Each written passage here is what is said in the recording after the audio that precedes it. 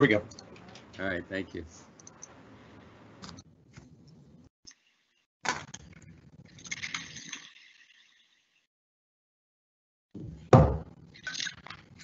Good afternoon. The time is now 1:07 p.m. and a quorum of the board is present. The State Board of Education regular meeting of August 11, 2020 is called to order. Marilyn, are there individuals who wish to address the board during today's meeting? There are 3 individuals that have indicated that they want to address the board, and we see them in the waiting in the lobby. So Mike Flaminio will admit them. I will read the rules for public comment. Each speaker will be limited to 3 minutes to address the board, and I will keep track of the time. We'll be strictly following the time limits so that everyone has an opportunity to speak. It's the practice of the board not to respond to comments during the public participation portion of the meeting. We will maintain an atmosphere of respect for all people, and disrespecting anyone by name or otherwise will be asked to cease. Welcome caller, please state your name and city before you provide your comments, and then also if you're representing a group. And I will let you know when you have used up your 3 minutes. Mike, can you let the first caller in, please? What's your sign? On the way. It says admitting. 1 second.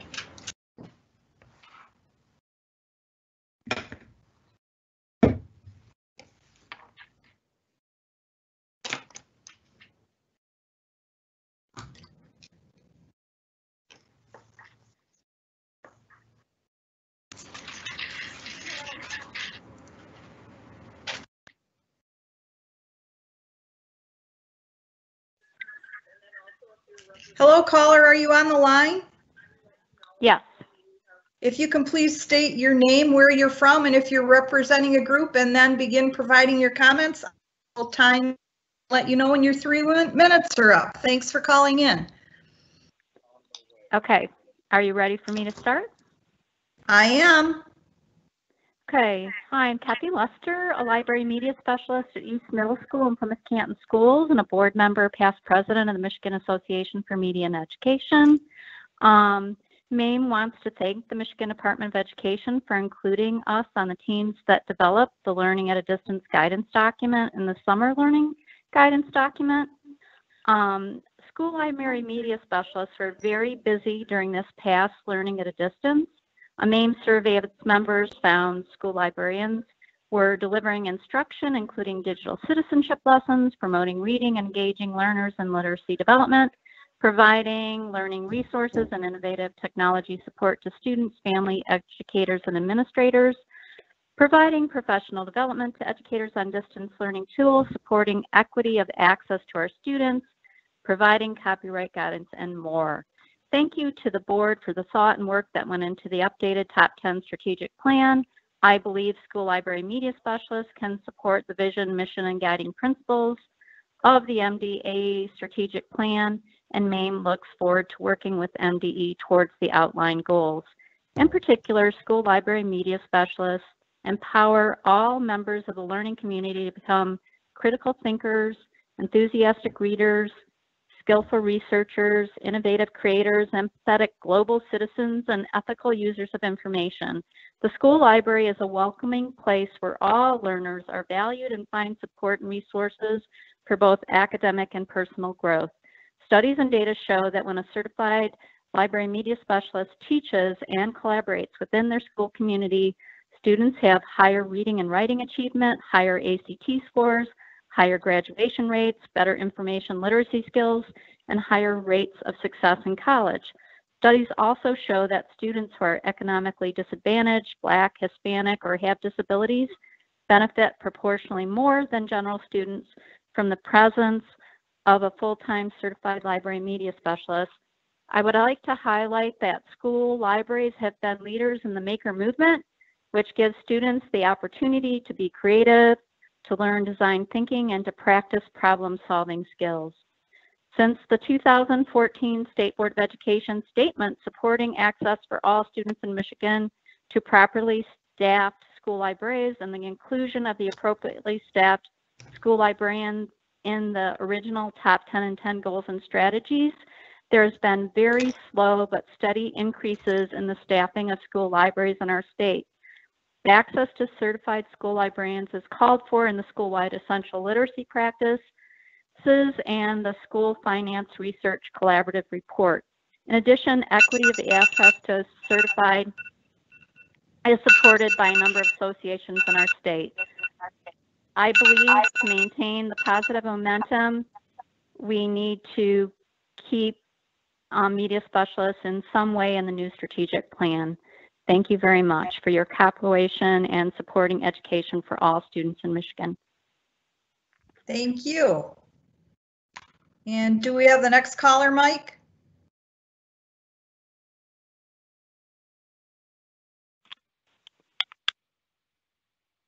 Hello, do we have a caller on the line?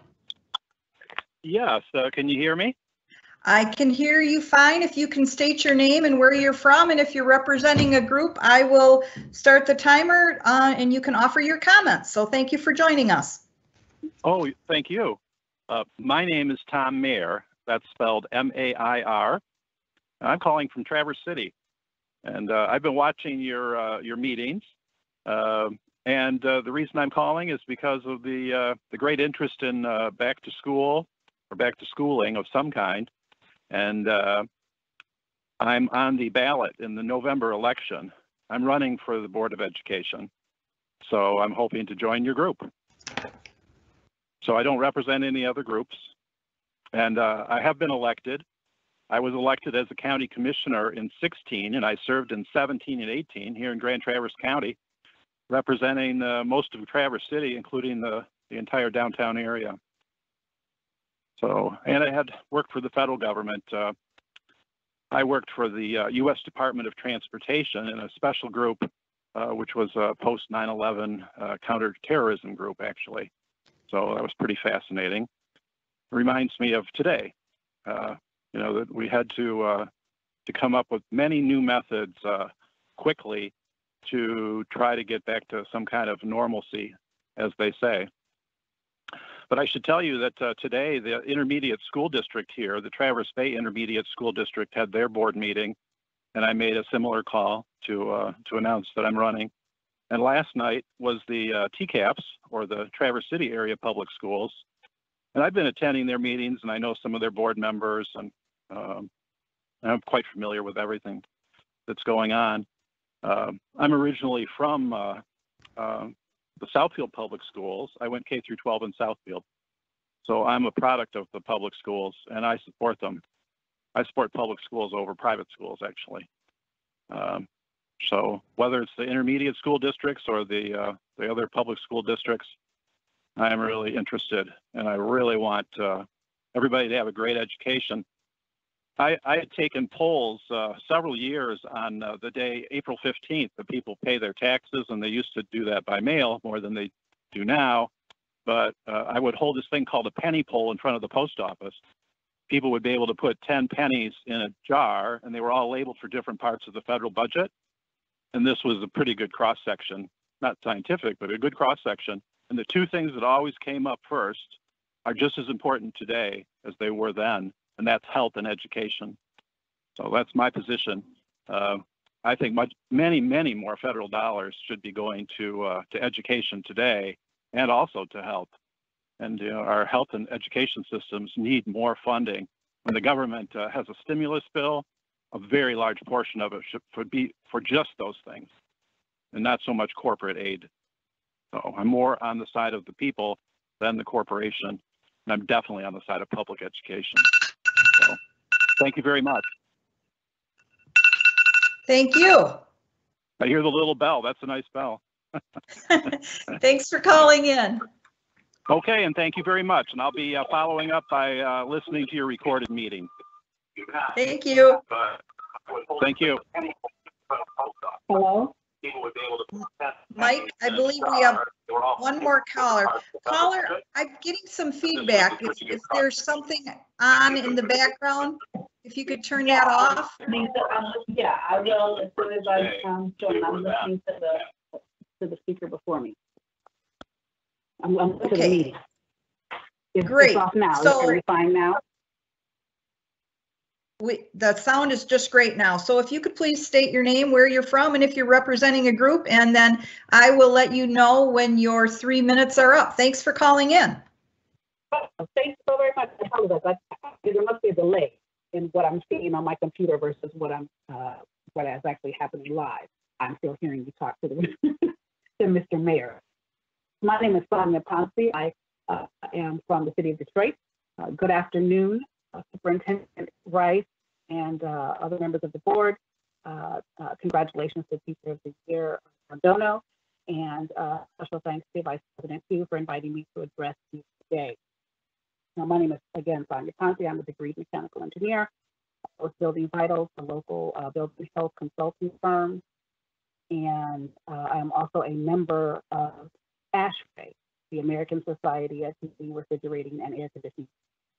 I serve as the chair of the Government Affairs Committee for ASHRAE Detroit chapter.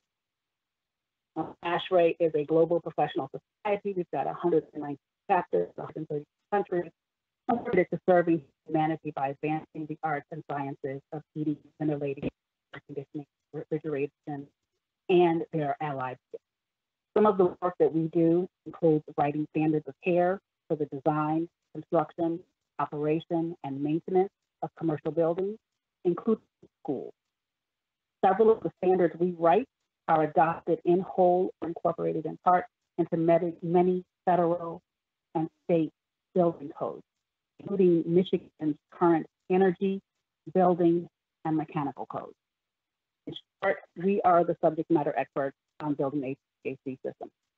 All right, now, the $64,000 question in everybody's mind is, what about COVID? How do I reopen my building? How do I protect my occupants as I resume in-person teaching? Numerous research studies have shown over the years that building HVAC systems, the indoor environments they help to create, have a profound impact on the performance and productivity of building occupants, students, teachers, and administrators. Whether we're in a pandemic or not, properly operating and maintaining HVAC equipment and systems is essential to our ability to provide a high-quality environment for our students to learn in. But under current pandemic conditions, certain changes to the way we operate building HVAC systems can help reduce the airborne dissemination of infectious pathogens. In particular, enhanced ventilation and filtration provided by HVAC systems can help reduce the risk of transmission by reducing concentrations of pathogens, including the pathogen that causes COVID-19. Changes to system operation are not as simple as pushing a button or swapping out a filter. HVAC equipment, part of an integrated system of various and varied pieces that has been selected or specially designed to work as a cohesive unit. When changes are made to one part of the system, I just want to finish a little bit. Impacts are experienced by other parts of the system. If you want additional information, I want to make you aware that there are 1,000 members of ASHRAE in the state of Michigan, and we are here and available to assist you in providing guidance for reopening your facilities. If you have questions, please feel free to email us at COVID-19@ashrae.org, or you can visit the Detroit chapter of ASHRAE, right? Just www.ashrae.org. Or you can contact me, Sonia, sonya@gmail.com. Thank you so much for your time. I appreciate it. Thank you for providing comment. Dr. Rice, that concludes public comment. I have no more public participants. Thank you, Marilyn. And thank you to our public speakers this afternoon for providing public comment. Our next topic is Michigan's federal special education determination and our progress on the path forward. This presentation will be led by Dr. Scott Koenigsknecht, Deputy Superintendent of P20 System and Student Transitions, and Ms. Terry Rink, Director of Special Education. This is an informational presentation. No board action is required. Gentle people, good afternoon. Thank you, Dr. Rice, and thank you for the opportunity to share some good news with the board this afternoon regarding our most recent determination. A quick note, Terry is not joining me this afternoon. Her and her team are finalizing some much needed guidance that will be going to the field shortly. So I will be doing the presentation by myself this afternoon. So let me pull this up and confirm that everybody can see the main slide. Everybody good with the main slide? Yes. Okay. So again, the idea for the presentation this afternoon is to give you an update on what we call the Path Forward, which is a strategic action plan around special education system delivery in the state of Michigan. And I presented a number of times to the board on this particular issue, but wanted to give you an update based upon our most recent determination. So what you have in front of you on the screen is a historical look of the past 3 years regarding our determination from the federal government. If you recall, in 2018, the summer of 2018, we received a determination from the federal government that said our system delivery for special education was in need of intervention. And again, I presented the information to you, explained how they look at 50% of compliance indicators, 50% of results indicators. The numbers are before you, and we scored a 59.17, and that was really alarming. More importantly, it was a call to action. Again, I presented multiple times. You know that we've pulled a large group together, a steering committee. We also then had those steering committee members nominate work group members, and we began a tremendous amount of work around this issue in order to improve those systems. Fast forward to last summer, and we saw some growth. We scored a 65.48. We increased our compliance slightly, and then increased our results slightly as well. That put us back into what, again, the federal government determines as the needs assistance category. And we continued to work. And you fast forward to this past late June, early July, we received our determination score and are pleased to share that that is once again increased to 72.5%. On the compliance side, we are nearly 100% compliance. And on the results side, we continue to make progress, though there's still a lot of work yet to do. In terms of the scores themselves, I'm not going to spend a lot of time on this. Again, you've seen this both in a presentation, you also have it in writing, but there is a rubric. Yep. Dr. Koenig-Schnecht, we are seeing simply the title slide. We are not seeing the individual slides rolling forward. Ooh, let me go back and reload. My apologies. Let me try something different and see if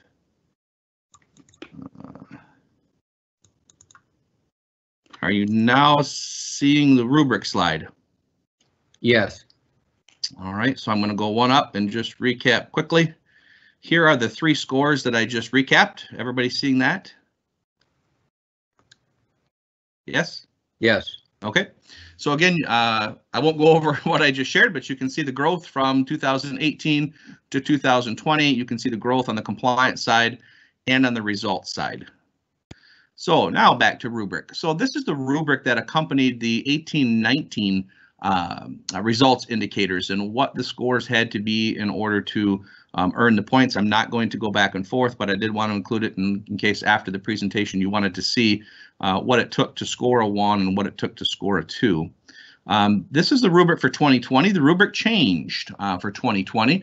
So I wanted to share that as well, that the 18-19 rubrics were different or are different than 2020. All of the information is there. Again, I'm not going to spend time toggling back and forth, but I wanted to include it in case you had an interest when we were finished. I do want to spend a little bit of time taking a look at the indicators themselves on the results side, and then the scores by year. So if you remember, the federal government looks at reading, which is on this slide, in math, which will be on the following slide. And these are the indicators that they look at when they are measuring progress. So percentage of 4th grade students with disabilities participating in regular statewide assessments. This isn't about any score on the assessment, just how many are participating in the 4th grade, how many are participating in the 8th grade. And what you can see in 2018 are the percentages. You can see the scores. In 2019, percentages and scores. 2020, percentages and scores. And so you can see that I'm not going to spend a lot of time on each one of these these slots, but want to highlight some. You can see growth in the areas. Another indicator they look at is percentage of 4th grade students with disabilities scoring at basic or above on the NAEP. So this is performance. And you will see some growth between 2019 and 2020 regarding reading at the 4th grade level for students with disabilities. This is percentage of students participating in the NAEP. Again, you can see growth. This is percentage of students in 8th grade with disabilities scoring basic or above, and then percentage of 8th grade students actually participating. So this is a longitudinal look at not only the percentages, but the points that were earned. This next slide is second verse, same as the first, except math. So I will not go through all of them. They're the very same indicators, but it's regarding math, and it's the same concept. Here's your percentage, there's your score, and you can simply follow along from left to right to see the growth both in performance and in score. The final results indicators that they look at are graduation and dropout rate. We have a great amount of work to do in this area. The good thing is we're heading in the right direction. You can see that the graduation rate for students with disabilities is increasing, and the dropout rate is decreasing. So though we weren't able to score points based upon the federal government's formula, we are moving the needle in the right direction around both of those issues as well. So that's a look at all 3 of the past years and where we've been and where we are. A little bit about the initiative itself. I'm not going to talk a lot about this because you've heard about it a number of times again over the past couple of years, but we have a vision regarding the path forward for our students with disabilities. And we also believe we have a responsibility to put this vision into action, and that's what we've been doing. If you can recall, the process really involved a steering committee beginning with the end in mind. If we were to create an effective special education delivery system in the state of Michigan, what would that look like? And these indicators rose to the top in terms of what that would look like, these 10 indicators. And based upon that, we said we've got to act on them and bring these indicators in what we call into actuality, which is what we have been doing. The indicators then were lumped into 8 groups. Again, this should look familiar to you. I presented on this before, but we are committed to improving instruction and inclusive learning environments, to developing multiple pathways to graduation, to really enhancing the personal curriculum and bringing a greater awareness around that. I believe we are moving the needle on that. Taking a look at how we certify our educators. Again, I believe we're looking at that as well. What type of professional learning supports are we providing to our paraprofessionals, our teachers, our bus drivers, our principals when we're working with our students with disabilities? How we look at and utilize data around our students. What we do around MSTEP and NAEP communication. And the final piece in the 8 domains was funding. And again, those should sound familiar to you. How do we know if we're going to be successful? It's basically a measurable increase or a measurable decrease in the key indicators, and we are seeing these. We are seeing a measurable increase in MSTEP participation. We are seeing a measurable increase in NAEP performance and participation. We are seeing an increase in graduation rates, and we're seeing a decrease in dropout rates. And this was how the work was phased out, how it was chunked out in phase 1, phase 2, and phase 3. Obviously, COVID has provided some very unique challenges to making some of these initiatives happen. Fortunately, we were able to have a lot of momentum going into COVID in March around these particular issues. We have an All Ed Network partnership with MAISA and with MACE. We are taking a look at alternative diplomas. We had done a lot of work at the department, cross-department work around the personal curriculum. In sharing information with local school districts. And just prior to COVID, I was able to convene many of the major state associations, MEA, AFT, the principals, the superintendents, the ISDs, and many others to really start to plan around how can we provide coordinated and aligned professional development around these particular issues. And that meeting took place in late February, and we know what happened in mid-March. So we were able to start the conversation. But obviously, given COVID, this has slowed a bit, but we're still committed to the work. We're seeing progress. We're pleased with the progress. We know we have a lot of work yet to do, but wanted to share that information with the board and certainly answer any questions that you may have.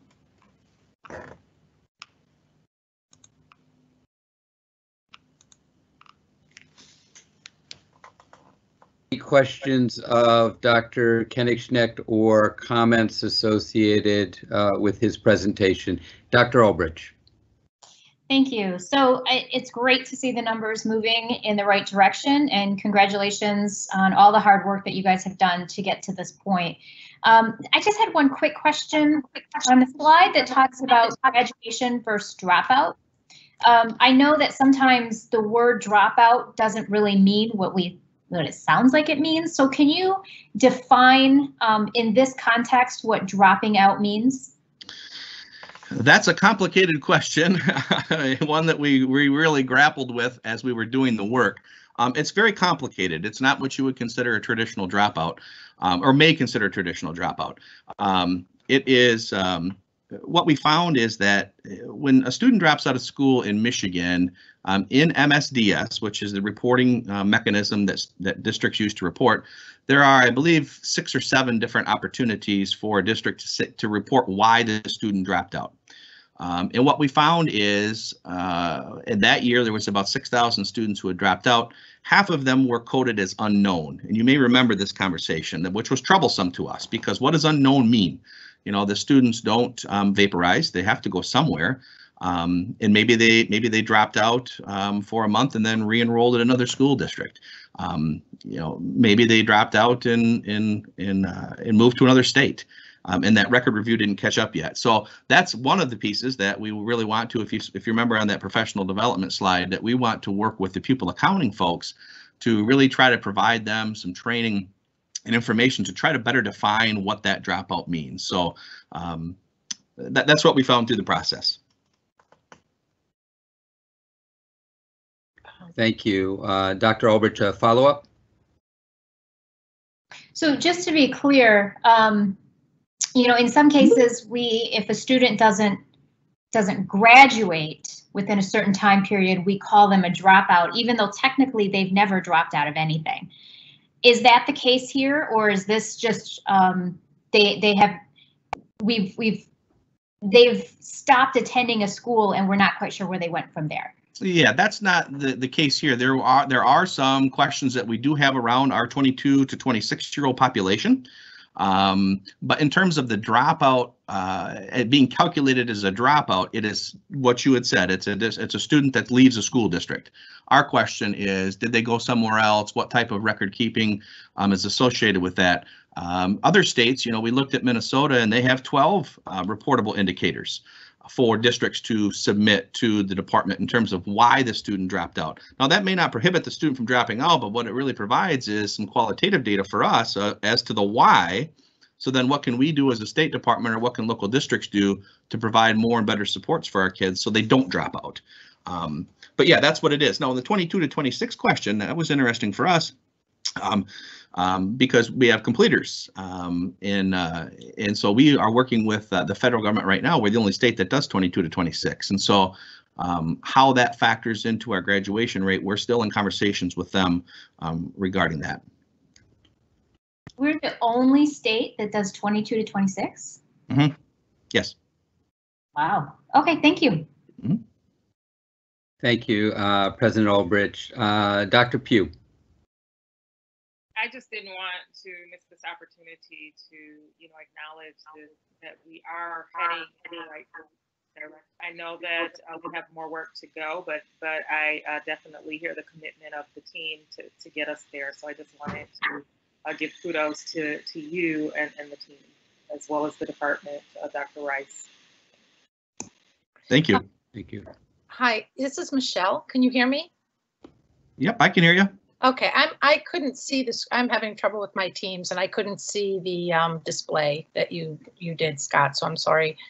I just wanted to. I know there was a tremendous amount of work that you did to, and others, many others. Terry Chapman for one, but the whole department and the special ed area and many stakeholders.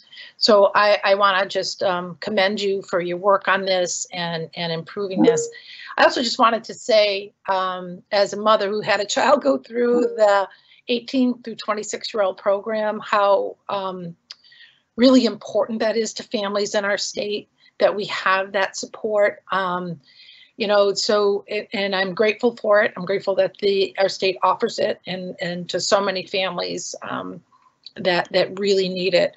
So I also, you know, in the past, my hope is that even, you know, we're looking at the compliance standard that are set to us by the federal government, but I would also, and I know you feel this way, want to expand and improve outcomes for kids with special, you know, special needs, special ed students, because we know they're, for many categories of students, their unemployment rates are astronomical.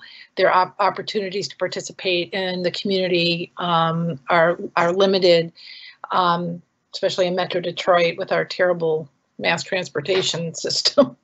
But so anyway, I wanted to thank you for all that work. I was glad I could be a part of it, and I just I'm hoping in the future there can be even more advancement on the metrics that we think are important. Thanks. Thank you, Ms. Vecto. Dr. Pritchett. Thank you. I'd like to first commend you and the staff and all of the individuals in the state who are taking this report seriously, and clearly we're moving in the right direction. Just a point of clarification, and I know we understand that, but in case the public is misunderstanding that, on a couple of your charts, you had test results and test participation from 2020, which is not, those tests were not taken in 2020. I just wanted that kind of clarified in public, that those would have been delayed results, which would have been the case anyways, but I just didn't want anyone confused on the fact that, you know, wait a minute, I thought we didn't take standardized assessments this spring, which we didn't, so. Yes, thank you, Judy. And that's, I was going to conclude with that. To Judy's point, when we look at MSTEP participation in the 2020 determination, that's really the 2019 school year MSTEP participation. So I have an email into the Office Director of Special Ed at the federal government, to your point, inquiring about next year's determinations. What is that going to look like? Because obviously we did not administer a state assessment. Many other states didn't either. And so what is that going to do to the federal determination process? I'm waiting to hear back. But yes, the 2020 determinations are based upon 2019 participation. Thank you. Thank you, Dr. Pritchett, Dr. Koenigsegg. Other reflections, comments, questions, concerns? Yeah, I'd like to comment. Sorry. Okay, very good, Ms. Snyder. But unfortunately, I can't see. Maybe you can't see it. I'm having difficulties today. I've been booted off multiple times, so sorry about that. Scott, I just wanted to say thank you for your presentation. It's sort of a theme that we need to continue to carry and move forward. The idea of celebrating every success, however small or large. And so I feel like the presentation focuses on that, and that's good, because that's what we need to hear. Knowing that it's sort of based on pre-pandemic circumstance, and I'm probably going to sound like a broken record in the coming months, which is fine with me. I feel like we need to make sure that we're not taking our eye off the ball, so that we can retain that success and build upon it. Determination being a central topic that we need to continue to go back to. I wonder how many students don't necessarily fit in the category of at risk, or even, you know, the creative, sort of relatively successful in just about any arena type of students. There's just such a large number of students in the middle there that may not have been determined or had an IEP previous to the pandemic, but were sitting on a fence, or possibly should have actually had one. And that doesn't include the students that are at risk as a result of a pandemic. So I'm wondering how we are going to tailor our goals for a strategic plan during this time for kids with that may not have established disabilities, but do have educational needs in this environment, or did have them, we just didn't identify them and weren't really honoring the need that they had before, which does happen. I know it's a negative statement that we don't all like to sometimes hear, but it's a reality. So celebrate the success. How can we transfer that success to a time such as this?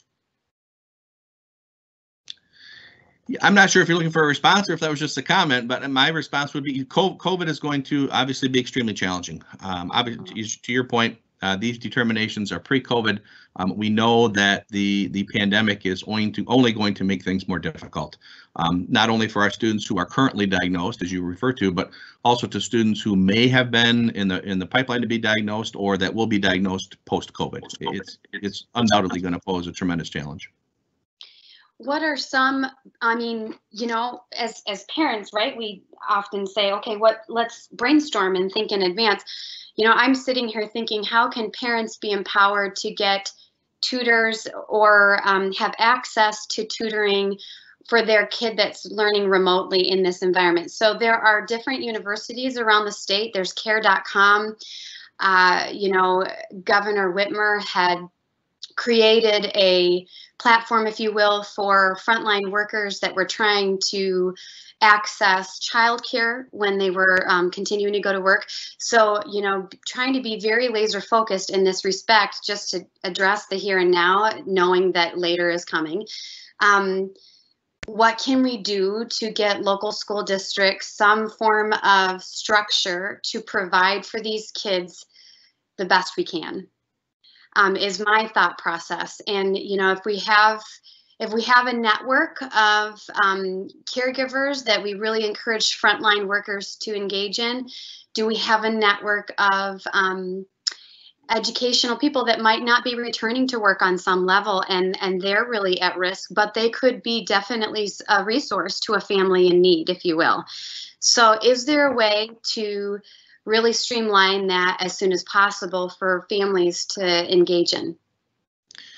You know, currently at the state level, we don't have a system like that in place, if I'm understanding what you're asking or explaining in terms of connecting families to perhaps retired educators or educators who aren't returning to work. We don't have a system like that in place. At the local level, I'm not sure how or if local school districts are going down that road or are providing that service. We do, to your point, on the childcare front, have been able to work with the governor's office and others in terms of making sure that folks have quality childcare as they return. But that's different than obviously a teacher that may be going into a home. Sure, right. And if you think about it, a tutor, an educational support, a teacher, that person could potentially really walk by someone, even if it's an hour, a couple times a week. And I know this sounds pretty like minute, but you know, again, we were able to create such a concept when it came to childcare in those early months. I think we can do that now with educational supports for families and kids that need it. Again, that might not have been identified or determined, which would help minimize the gap that is growing. So just I throw it out there passionately.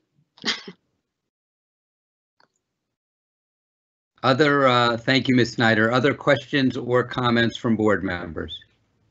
Questions or comments from board members? Comment.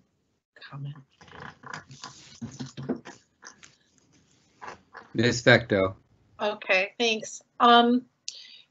So kind of picking up on what Nikki was saying, I know that post-pandemic, there is going to be I think an incredible gap and loss, you know, for a number of special ed students, particularly those who, you know, working on a computer, that kind of thing is just not cutting it. You know, it's, you know, if they need certain kinds of therapies or if they're just not able to attend to being on a computer for prolonged periods of time.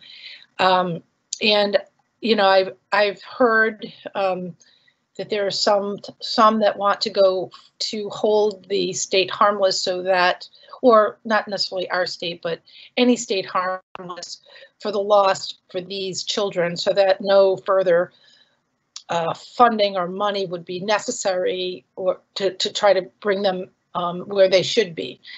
And I would urge against that and instead look for proactive ways to find and start thinking about that now.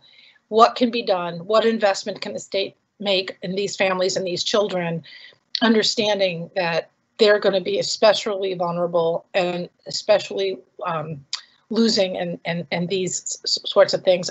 So, while I understand that it's a difficult situation and what can be done right now, given, how contagious the COVID is and one-on-one is so difficult, I think we should not look for just wiping the slate clean and not providing these children and their families, these students and their families, some sort of extra support and services as soon as we can.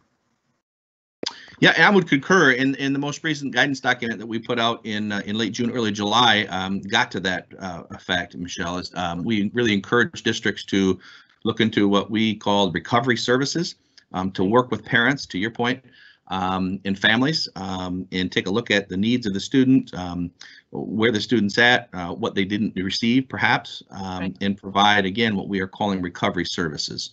And that's a method that that many other states are also are encouraging as well. That's great. So this would circumvent, because I was told at one point that if a parent wanted services, they would have to actually file a complaint against the school, say the school somehow did something wrong, and the schools aren't doing anything wrong. It's just impossible to do what's needed. So I'm hoping that it's an approach that won't be adversarial, that won't have to be a complaint against a school that you don't necessarily feel has been a bad actor. You just feel the state as a whole and the school system as a whole should be acknowledging and addressing the extra loss that these students have experienced. So would this be a way to circumvent or to get services without having to file any sort of complaint?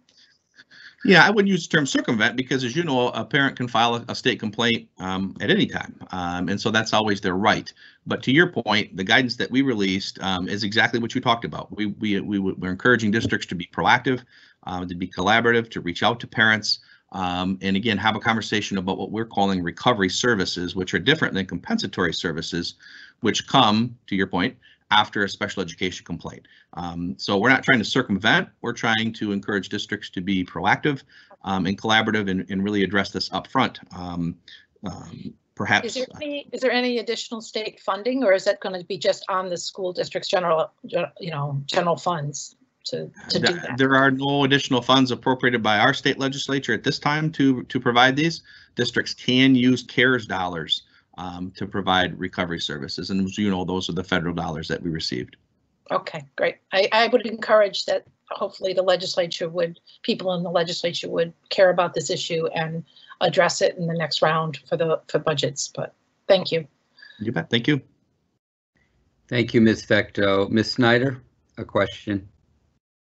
Yes, I'm just curious, has the process changed in terms of requesting an IEP or 504 for families?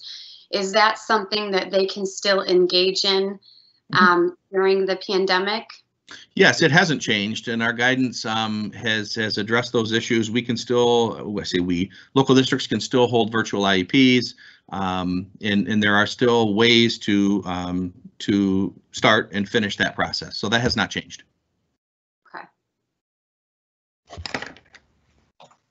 Other questions or comments from board members? Questions or comments from board members? Hearing and seeing none. Dr. Koenigsegg, thank you very much. Congratulations on the good work. And I will communicate that directly with Ms. Rink when we speak later this afternoon. Thank you. Thank you. I believe that we are working on getting our professor with us. You could just hold for one quick moment. And in the interim, President Olbrich, why don't we move to a vote on the meeting minutes while we're waiting? Could I please have a motion to approve the minutes of the regular and committee of the whole meeting of June 9th, 2020? So I've got a motion. Could I have a second? Second. Second. Could we have a roll call vote, please, Marilyn? Yes. Bechtel, yes. McMillan, Yes. Pritchett, Yes. Pugh, Yes. Ramos Montini. Ramos Montini. Yes. Thank you. Snyder. Yeah. Tilly is saying yes. Albrecht. Yes. Thank you, everyone. 8-0, motion carries. Thank you very much, Marilyn. Let's move to the report of the president. President Albrecht, do you have a report for us? Oh, it will be very, very brief. I just wanted to highlight, first of all, I hope everyone had a wonderful summer, well, as best as we can under these trying times. And welcome back. Special welcome to our new Michigan Teacher of the Year, and a special departing words for our soon-to-be former Michigan Teacher of the Year, who did a fantastic job this year, and we really appreciate her, all the work that she did. And I just want to highlight the fact that I believe this is the week that school districts are required to provide their fall plans, which we're about to have a conversation about. Just wanted to mention just how much work our local school boards and the educators and the parents and the taxpayers and community members have engaged in over the last 6 weeks, coming up with these plans, very difficult decisions, and different across the board. Some of them are going remote learning, at least for the interim basis. Others are doing face-to-face, others are doing some blended. And unfortunately, no matter what the decision is, there's going to be people who are very unhappy about it, and there will be people who are very happy about it. But out of both necessity and commitment, our local districts and our educators and our parents and others are making very tough decisions. And I just wanted to say how much I believe the board and MDE appreciate the work that they've done over the last 6 weeks. Thank you, President Albrecht. We do have Professor Strunk here.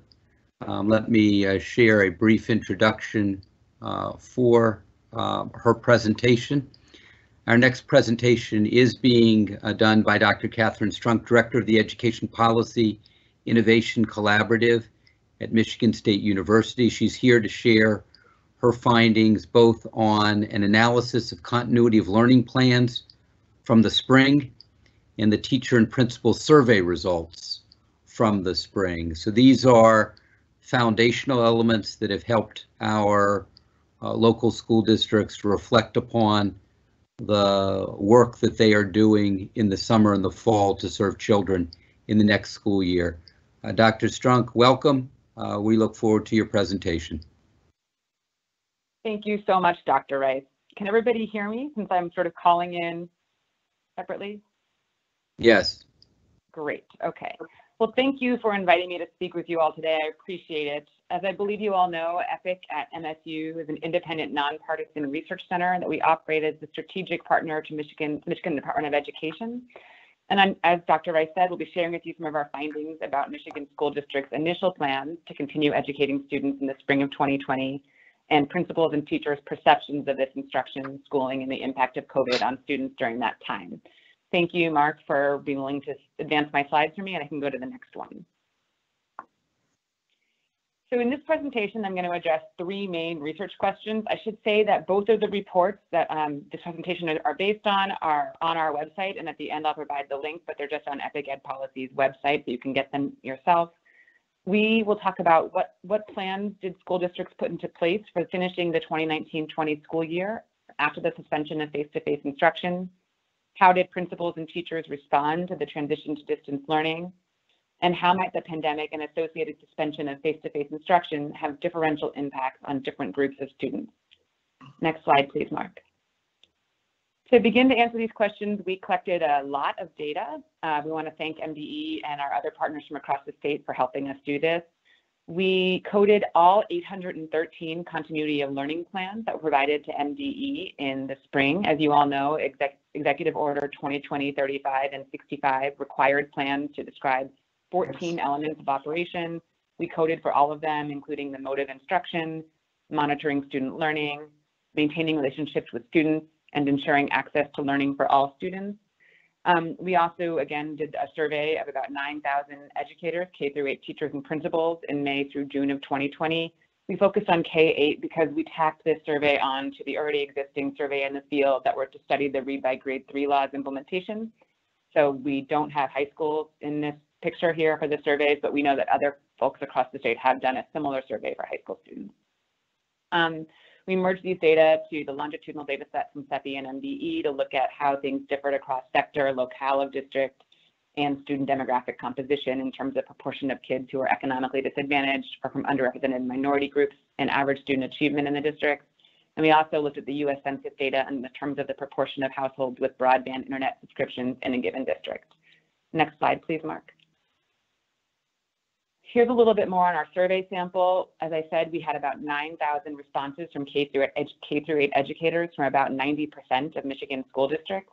This map shows you where they are, so you can see that they are a good representation across the whole state. We had response rates of about 16% for eligible teachers and 12% for principals. This is lower than we would normally like, but we think that there are extenuating circumstances this spring, so we understand why we had such low response rates. The survey sample is representative of Michigan's educators, so there are a few differences. There are slightly more proportions of respondents who are female, who are hired within the last 5 years, who are elementary certified or endorsed in ELA. Next slide, please. I want to start with a couple of caveats before I jump into the data.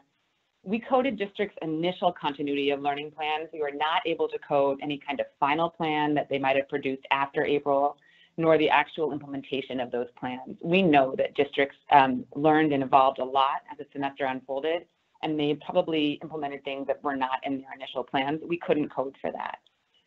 In addition, survey responses are always limited by the questions we can ask and who answers them and when they answer them.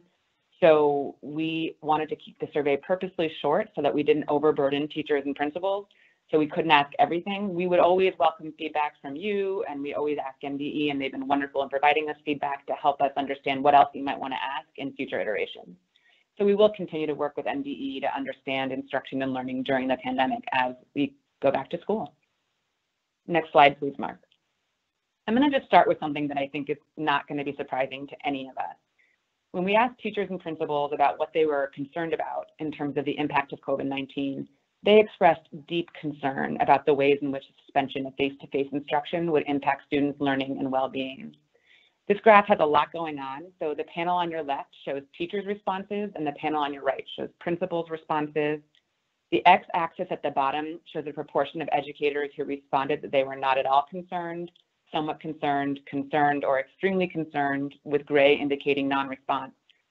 For each set of educators, teachers, and principals, we centered the x-axis at 0, showing to the right the proportion of educators who were concerned or extremely concerned in green and dark blue, and to the left proportion of educators who were only somewhat or not at all concerned in teal and purple. You can see the extent of concern by the size of the combined green and dark blue bars to the right of the center line in each panel.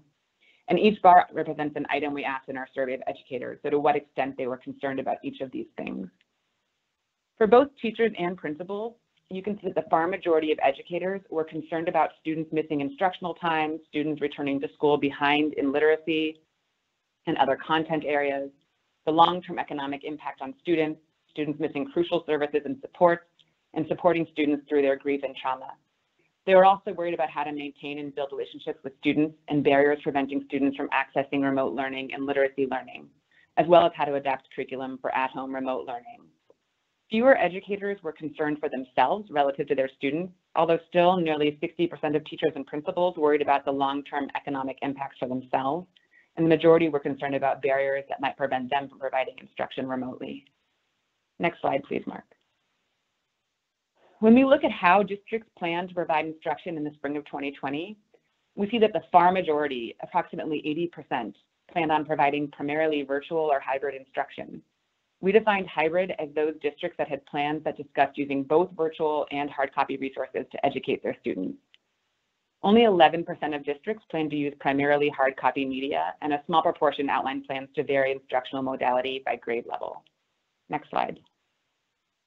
So here I flipped the graph on its side so we can examine districts' primary mode of instruction by the proportion of their population that had broadband internet access. This is the same data as we saw on the last slide in the top bar, and then the second through the bottom bar show the distribution of planned instructional modality for districts with low, medium, and high levels of broadband access. We see that the planned use of virtual instruction varies by broadband internet access. So districts and communities with low levels of connectivity were less likely to plan to offer virtual or hybrid instruction, whereas those in communities with higher levels of connectivity plan to rely more on virtual or hybrid instruction. Next slide, please. I don't show it here for time, but our survey results make very clear that teachers and principals believe that better internet access and to devices for students would be helpful. So this graph shows that the far majority of districts in their plans plan to provide electronic devices and internet access to at least some students. The top panel shows the proportion of plans that say they will provide students with electronic devices, and the bottom is the same for internet access. The green bars show the plans that said they would do so for every student, and the blue bars indicate for at least some students. And you see this again varies across districts. So here we show that urban districts were the most likely to plan to offer at least some students devices and internet access, and rural districts were less likely to do so. It seems a little counterintuitive, and similarly counterintuitively, the right panel shows that districts with the highest community broadband access were the most likely to plan to offer devices and internet access. Next slide, please. We asked teachers to tell us about some of the challenges that they faced in transitioning to distance learning and instruction. Teachers reported substantial challenges with technology and virtual instruction. Over 3/4 of teachers said that the consistent internet access for students was a challenge to a moderate or to a great extent. And nearly 3/4 of teachers also expressed that facilitating student participation in virtual class activities and a lack of technology training for students were challenges. They also felt that facilitating student-to-student interaction in a virtual class setting was hard, as was the lack of available technology for students and a lack of technology training for remote learning tools. Next slide, please. One of the most frequent challenges expressed by teachers was keeping their students engaged in their schoolwork, which you see in the top set of bars, and student attendance, which were in the bottom set of bars. So interestingly, this was especially the case for teachers with students in older grades, as can be seen by the differences in the purple bars, 6th through 8th grade students, and in the dark blue bars for the K through 3rd grade students. Next slide, please. So when we asked teachers how they engage students during remote instruction, we found that most reported using online and virtual instruction and fewer sent physical learning resources home. The top bar shows that 83% of teachers reported regularly sending electronic resources via student or parent emails or other online communication. 3/4 of teachers reported contacting students individually to check in, and 2/3 of teachers reported regularly holding virtual office hours and holding virtual classes with their entire classroom. Fewer teachers reported regularly sending home physical learning resources such as homework packets or books, and only about 1/3 reported regularly holding virtual tutoring sessions with small groups or one-on-one. Next slide, please. So one of the things that we know from research about remote instruction is that it's critical to engage and educate students by providing them with direct instruction. So providing students with live and high quality learning experiences, even when they're not face-to-face in school buildings. But this is incredibly hard to do. And we see from the continuity of learning plans, the district's plans for providing student instruction suggest less direct engagement than would be the case in a typical school day and year. So the graph on the left shows that approximately 44% of districts specified in their plans that students would receive direct instruction, which we defined as instructional activities where students are learning directly from the teacher, including both synchronous and asynchronous activities. This was far more likely to be planned to occur in urban districts and less so in rural districts. Only 9% of plans actually specified the hours of lessons with direct instruction, and of that sample, the average amount of direct instructional time was about 11 hours per week, or 5 to 6 lessons per week. 16% of plans specified expected time on independent learning and schoolwork, averaging about 12 hours per week. Again, rural districts plan for fewer hours and lessons of direct instruction, and district plans outline less instructional time for students in younger grades. Next slide, please. So, of course, schools are about more than academic learning, and the continuity of learning plans made clear that most districts intended for teachers to have frequent contact with and to provide feedback to students even as buildings were closed. So the green bars in this graph show the proportion of district plans that indicated that teachers would have check-in meetings with students. So nearly all school districts, I think 92%, specified that teachers must regularly connect with students, and the far majority did so through teacher check-ins with students or via one-on-one meetings. The dark blue bars show the planned frequency of check-ins, with the far majority of districts planning for weekly check-ins. And the teal bars on the right show that districts plan for check-ins to have multiple uses. Nearly half of plans indicated that teachers were to use check-in meetings as a way of maintaining social connections with their students. And similarly, about half expected teachers to use this time to check on the socio-emotional and mental health of their students. Meetings were also used to provide feedback about student learning. Next slide, please. So a little bit more about feedback on learning activities. Again, this is a critical component of remote instruction. And over 80% of districts that relied primarily on virtual instructional methods specified that they would provide feedback on learning activities. This is shown in the green bar on the left, compared to about 60% of districts that relied primarily on hard copy instructional methods in the blue bars. The kind of feedback provided also varies by urbanicity and the proportion of underrepresented minority students in the district. Next slide, please. An important means of feedback are grades. So we found that districts intended to be very flexible with their final grading policies. About 43% of plans explicitly indicated that at least some students would receive final grades for the year. We're of course sure that more districts had policies than were shown in the plans, but these are the ones that reported it out in the initial plan. Of that 43%, about 3/4 of these districts used a binary or categorical grading system, such as pass, no pass, or complete, incomplete. About 1/3 used what we call a no harm grading policy, by which students could not get a lower grade than they had when the school buildings were closed. And 6% of plans said that students could be retained if they did not earn a passing grade. Next slide, please. One of the most critical issues that I think was just addressed in the previous presentation facing districts and schools was how to provide high quality education and distance learning for special populations of students, and in particular for students with IEPs or 504 plans and English learners. Also, given the state's focus on literacy, early literacy, we were concerned about the ability to provide instruction to students who were struggling with literacy in the early years. So in this slide, we compare teachers' reported challenges with continuing to provide supports and services to these populations, and to students who were with accommodations provided in the district's initial continuity of learning plan. So we see that nearly 2/3 of teachers reported challenges with continuing to provide supports to students with IEPs and 504 plans, and 70% of district plans specified that they were going to accommodate these students. 39% of teachers reported challenges with continuing to provide supports for ELs, whereas only 1/4 of continuity of learning plans specified accommodations for these students. Interestingly, about 69% of teachers reported challenges with continuing to provide access to literacy intervention services, and only 4% of plans addressed accommodations for students with what are called reading deficiencies under the Read by Grade 3 law, or kids who had individualized reading intervention plans. Next slide, please.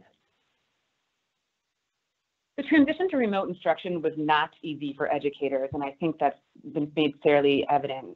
So here we look at how districts said in their continuity of learning plans that they would provide PD for teachers and what teachers said they needed in terms of support and PD.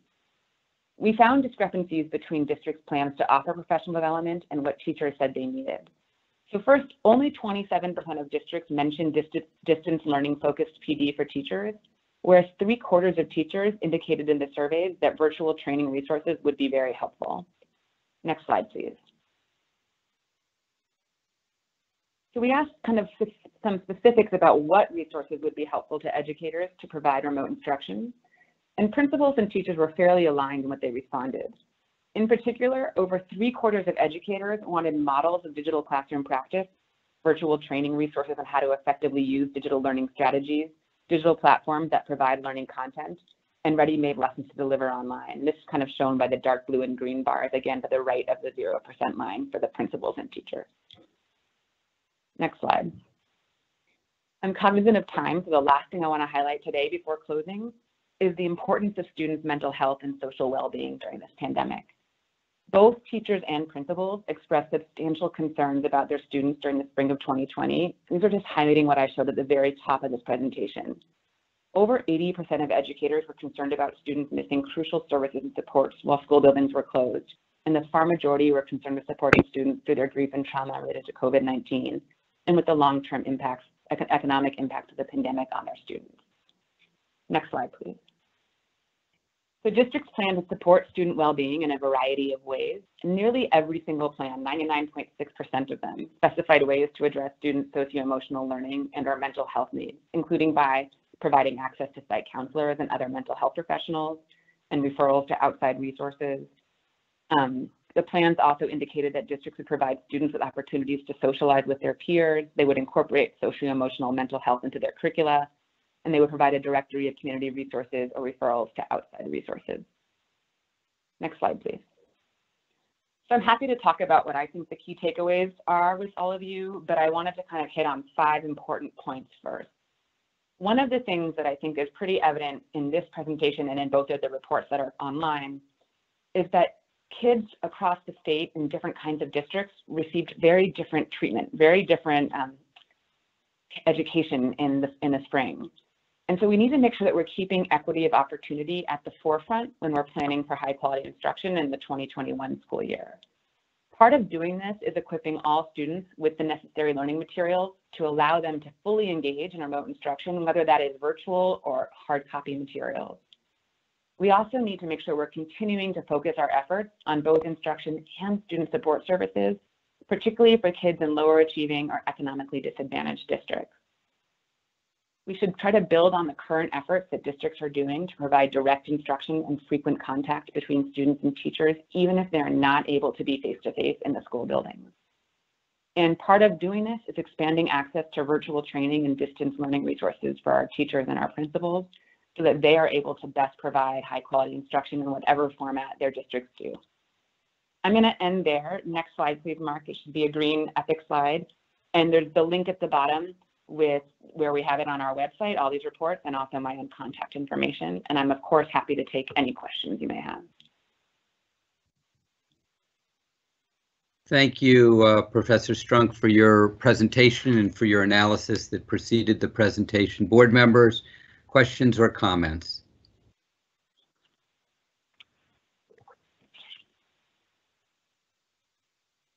I see some faces, but I don't necessarily know if they are accompanied by questions and comments. Dr. Pritchett, a comment? I just wanted to say I appreciate the report. I had an opportunity not to read it in depth, but to read the entire report. The information is very helpful, especially as we are starting to look at the beginning of this year and some lessons that we need to learn because we know that we are going to be in this situation for several more months. So, but those lessons that we're learning, I think need to be even taken into consideration, something like as we had the conversation about the strategic plan this morning, just not until the quote unquote end of the pandemic, whenever that happens, because I think we learned a lot from, we've got an opportunity here to reach students in all sorts of different ways. And this information at least gives us some starting point. So I appreciate the effort that went into it and have found it extremely insightful. You kind of live in your own little world as far as, well, maybe I'm observing this or I'm hearing this from my peers in my own little world, but this kind of put it at a statewide level. So I appreciate the effort that went into it. Thank you. Thank you, Dr. Pritchett. Other comments or questions? Comments or questions from board members? Virtual hands or real hands? Dr. Pugh, a comment? Well, probably more of a question. And I know that I believe that you presented this to one of the legislative committees, and I began to watch it and I had to jump off. So I just wanted to know what the response was. How was the response to this?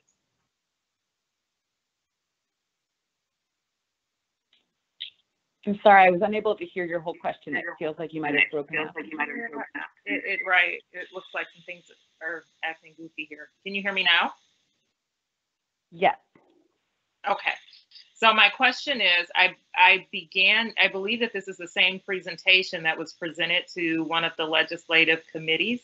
And I was just wondering what the response was to you and Dr. Rice's presentation to the legislature. Did you hear me? No? Yep, I got that. Thank you. This is a similar presentation. It's not the exact same. We didn't have the survey results in the previous presentation to the Senate Education Committee. They didn't have any questions for me, although I think that they were taking time to read it. They didn't have the report in advance.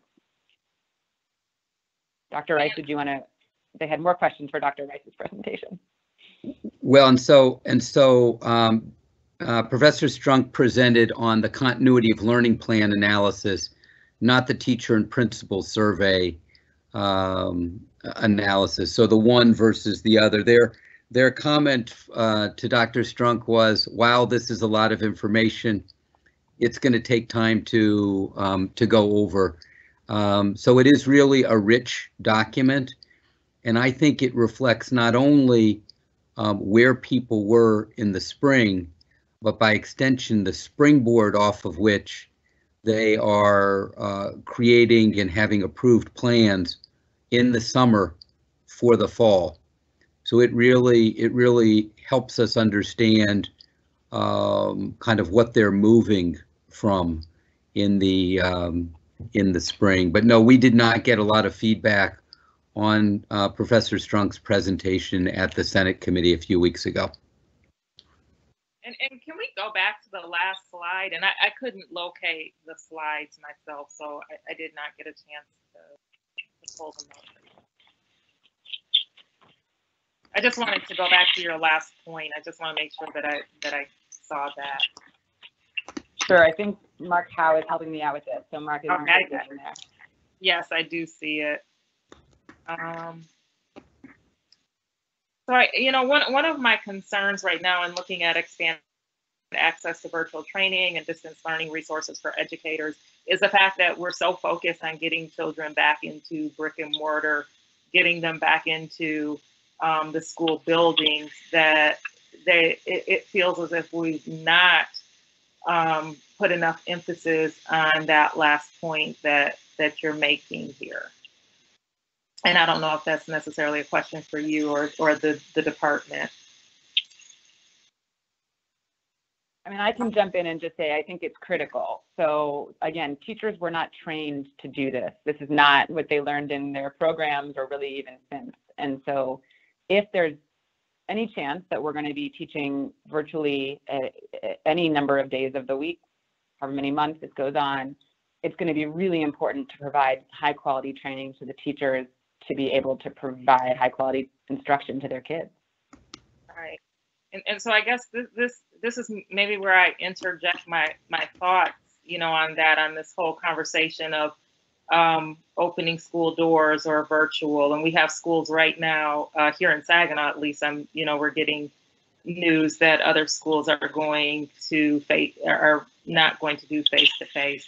So, I think that it's unfortunate that there wasn't, and this isn't new. Dr. Rice, you and I have had this conversation, that school districts have not had the guidance from a state level. And I do understand that this is something new. I understand that MDE plays a role in this. The governor's office plays a role in this, and Department of Health and Human Services plays a role in this.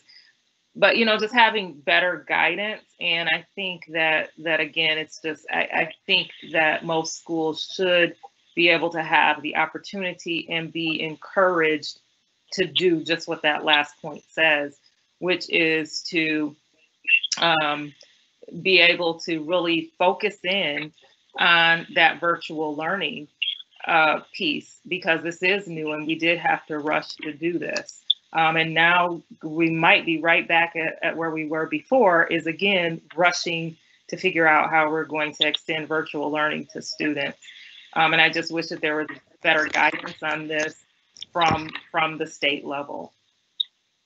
There has been, Dr. Pugh, thank you for sharing that. There's been an enormous amount of guidance that's been offered and an enormous amount of professional development, but there's quite a bit left to provide. If you look at Michigan Virtual, for example, Michigan Virtual provided about 150,000 professional development sessions over the last 6 months associated with Sketches. About a third of the continuing education credits that were offered within the state were offered by Michigan Virtual on virtual learning. We're a strong partner of Michigan Virtual. We've co-published with Michigan Virtual. We've amplified their work. Michigan Virtual has amplified our work. We've put out guidance as a department in this area. Others have put out guidance from their organizations, MASA, MAISA, MASB, MASSP. But there's no question that there's more to be done. Absolutely no question, but that there is more to be done. It's hard to pivot from an in-person environment to a remote environment, let alone a remote environment with the connectivity and with the computers. So we acknowledge that there's a lot more to be accomplished, not only within the department, but also within the ed orgs, within the nonprofits, within the ISDs, and within the local school districts. I can tell you there's an enormous amount of work that's being done in this area, and much more that still needs to be done. I guess if I could just add, it's not a finger pointing at all, but well, I guess I could. I think having the pressures of a president and a secretary of education, and now unfortunately a legislature that's forcing people to go to school, and people are scrambling without the necessary resources or support or guidance to do so, knowing that, and also protecting children and educators and the people who come in contact with each of them.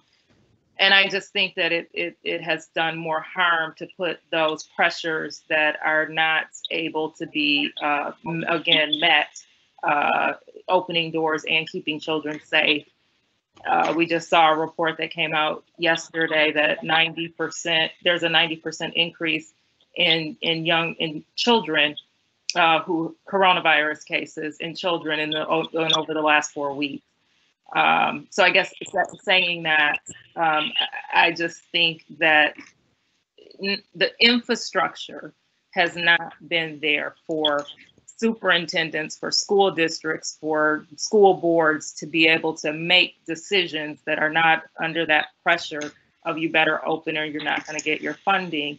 I think that there's just a lot of confusion, and I'm just hoping that we here at this state table with the governor's office, you and Brandy, who are part of that group that formed, if there's any way that we can help to provide better guidance to districts to be able to put more focus in this area. So not just for the educators, I guess moving it beyond to make sure that the local districts have have all of the information, as well as are relaxed to be able to make those decisions. Okay, thank you very much for sharing that. I will tell you that there are a lot of cross-cutting elements here, and the clarity from the feds is certainly insufficient, and it affects what we do in individual states. but also the newness of this. We're learning, we're providing guidance collectively on the fly, and those lessons learned from partners like Professor Strunk and others help us to build better systems for our kids subsequently. Brandy, would you care to share anything on that? No? Okay, very good. Thank you so much. Other comments or questions from board members to Professor Strunk?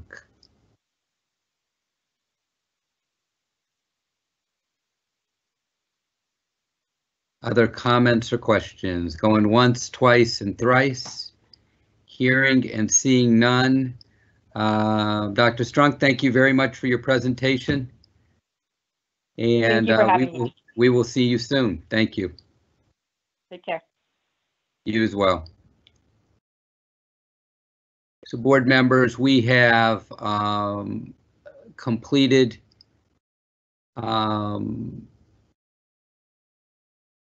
the presentation on continuity of learning plans and the spring surveys. The next item on today's agenda is approval of standards for the preparation of teachers in middle grades and high school, professional knowledge and skills, English language arts, and mathematics. The standards for the preparation of teachers in professional knowledge and skills, English language arts, and mathematics in middle grades 5 through 9 and high school 7 through 12 were presented to the State Board of Education during its February 11th meeting and followed by a period of comment through April of 2020. These standards will replace Michigan's current preparation standards for teachers in English and mathematics in grades 6 through 12.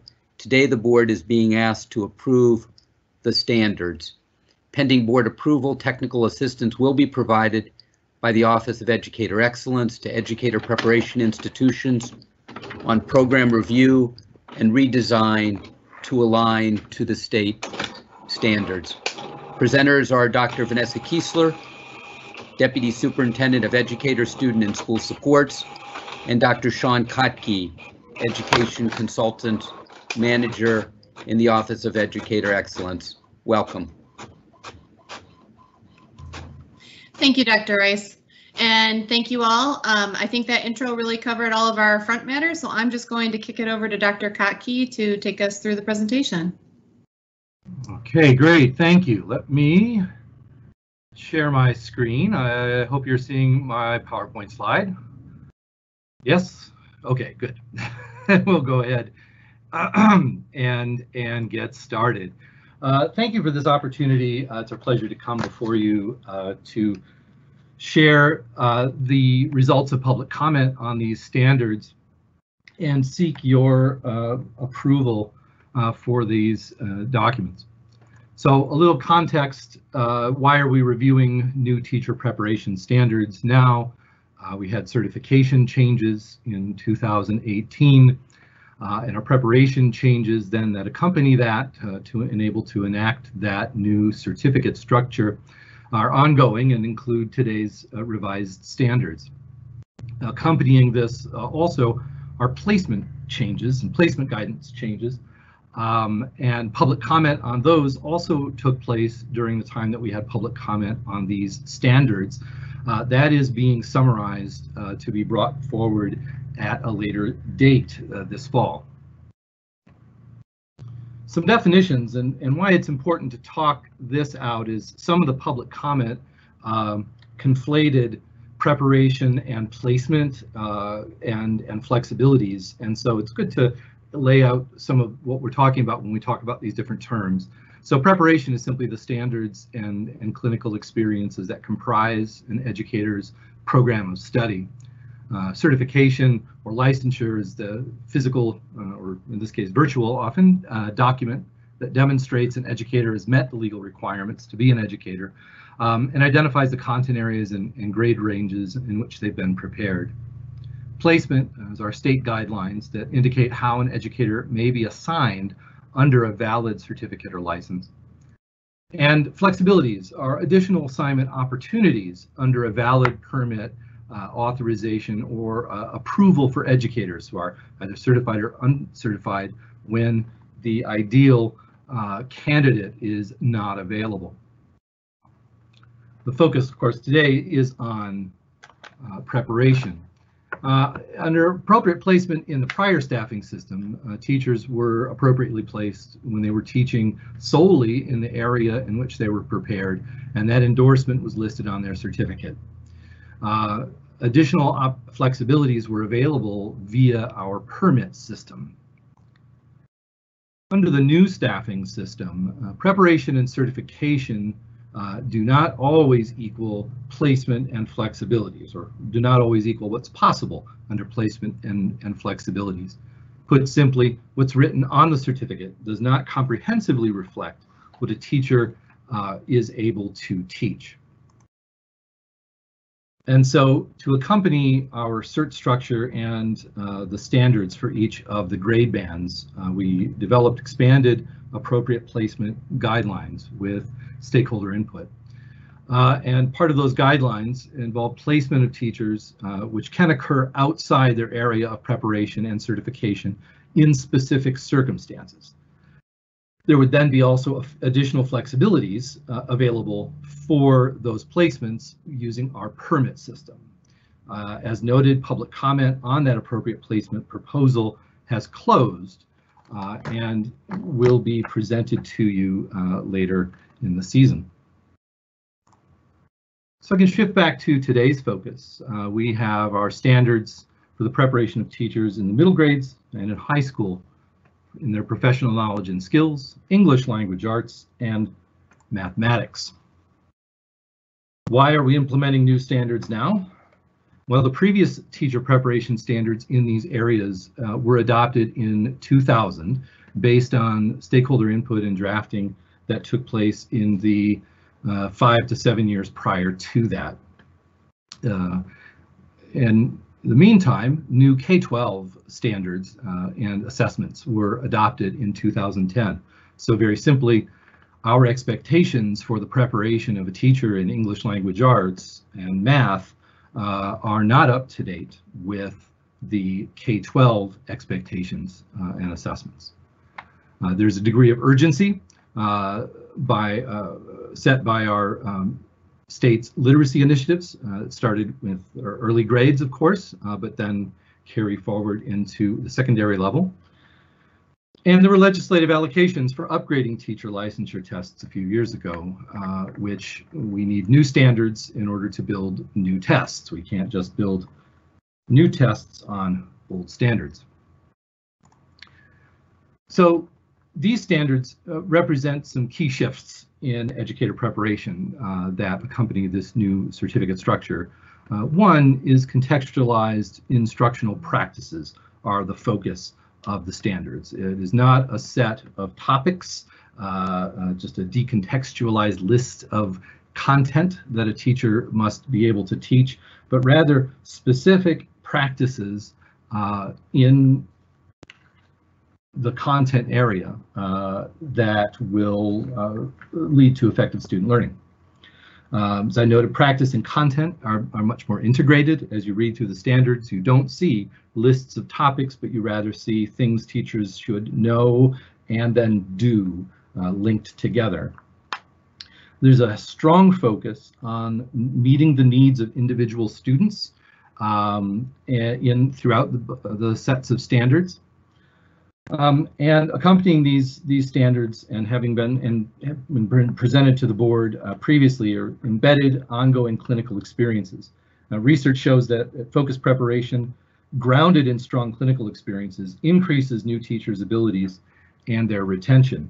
I will note that among the public comment, that was a key theme raised by a few commenters, that the more these standards are delivered in an authentic context and field experiences and clinical experiences for candidates, the better candidates will be prepared. So we've done the PK3 and the 3.6 standards adopted by the board in 2018, and so now we move to the 5.9 and 7.12 grade bands. And our initial focus here were on 3 areas: professional knowledge and skills, English language arts, and mathematics. We chose these for several reasons. The professional standards, these address key MDE priorities, especially whole child and social and emotional learning. These are to be paired with all 5.9 and 7.12 endorsement areas to define expectations for foundational coursework that teachers would encounter in a preparation program. And so we lay that down first. English language arts and math, among the 4 core content areas, were selected as they address, again, key MDE priorities, especially literacy. The K-12 content standards for both fields were updated in 2010, and that represents these are the most recent of the 4 core content areas in these grade bands. The teacher prep standards for both were reviewed and updated last in 2000, which means they were the furthest out of date. And we needed to define a continuum of teacher preparation expectations for the PK-12 classroom teacher before building standards for specialist roles in these areas. For example, the reading specialist credential, which has not changed since the year 2000. The timeline for development of these standards proceeds thusly. Core stakeholder writing groups began on each of these dates: October of 2018 for literacy, November 2018 for math, and then January 2019 for the professional knowledge and skills. And the stakeholders met roughly twice monthly throughout the spring of 2019 and in the summer of 2019 also. In all 3 cases, stakeholders were convened to review existing Michigan teacher preparation standards, K-12 academic standards, and teacher preparation standards from other states and national professional organizations. In all cases, current Michigan teacher preparation standards were deemed insufficient, and it was all groups opted for drafting new standards incorporating key ideas from multiple sources, as detailed in the introductory remarks to the standards document. These have been shared with external stakeholders for some feedback before our initial presentation to the board. Who participated in this? We had 73 contributors, not including MDE participants. They either worked on the core drafting team or submitted feedback. They include educator preparation provider researchers and faculty members, general and special education teachers, PK-12 administrators, ISD consultants, professional association leaders, and parents and child advocates. We presented the standards initially to you in February of this year, and then between February and April solicited public comment. We had 201 stakeholders participate in the public comment survey. Now, it doesn't mean everybody offered a comment, but 201 people did participate in it. Multiple perspectives in order of frequency. We had teachers as our largest population, school administrators are next, parents, interested citizens, educator preparation faculty, and those identifying themselves as students. These stakeholders had an option to identify what schools they represented, and we had 71 different ISDs, local school districts, PSAs, early childhood settings, or colleges and universities identified as represented in the public comment. And 66 different professional educational organizations were identified. These range from state level organizations in particular content areas, such as Michigan Council for Teachers of Mathematics, up to national organizations, such as the National Council of Teachers of English. It was an open response. Survey respondents could identify as many or as few professional organizations with which they were affiliated. There were 2 core questions on the survey. One, do you agree that the proposed standards for the preparation of teachers In professional knowledge and skills, English, language arts, and mathematics in middle grades will improve the preparation of teachers in middle grades. 70% agreed with that statement, with only 22% in disagreement. We had the same question for high school standards. So for the 712 standards, and 76% indicated they agreed, and 24% did not. Survey respondents were then able to provide open-ended comments on the standards, and a number of key themes emerged from these. The number one theme was support for the standards. More people responded with positive comments about the standards than about any of the other major topics that came up. They praised many specific elements of the standards, including focus on contextualized instructional practices and understanding the lives of the students that they are teaching. Attention to the needs of English learners was another key area. There were several commenters that felt there was not enough explicit attention to the needs of English learners addressed in the standards. And so some changes were implemented to the standards in order to highlight that. Specifically in the English language arts standards, there were several places where there were implicit references to English learners, and those are made explicit throughout to emphasize the need for an intentional focus on preparing teacher candidates to support this population. Mathematics standards frequently reference all learners, which is intended to be inclusive of English learners, and therefore changes were not made in the math standards. Teacher preparation programs are, however, advised to increase the curriculum's emphasis in this area. And technical assistance resources will be provided to accompany these standards that further emphasize the inclusivity of the term all learners.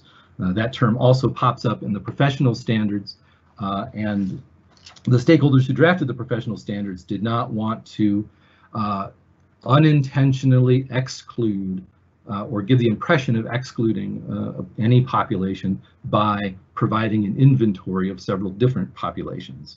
And so that is meant to be broadly inclusive.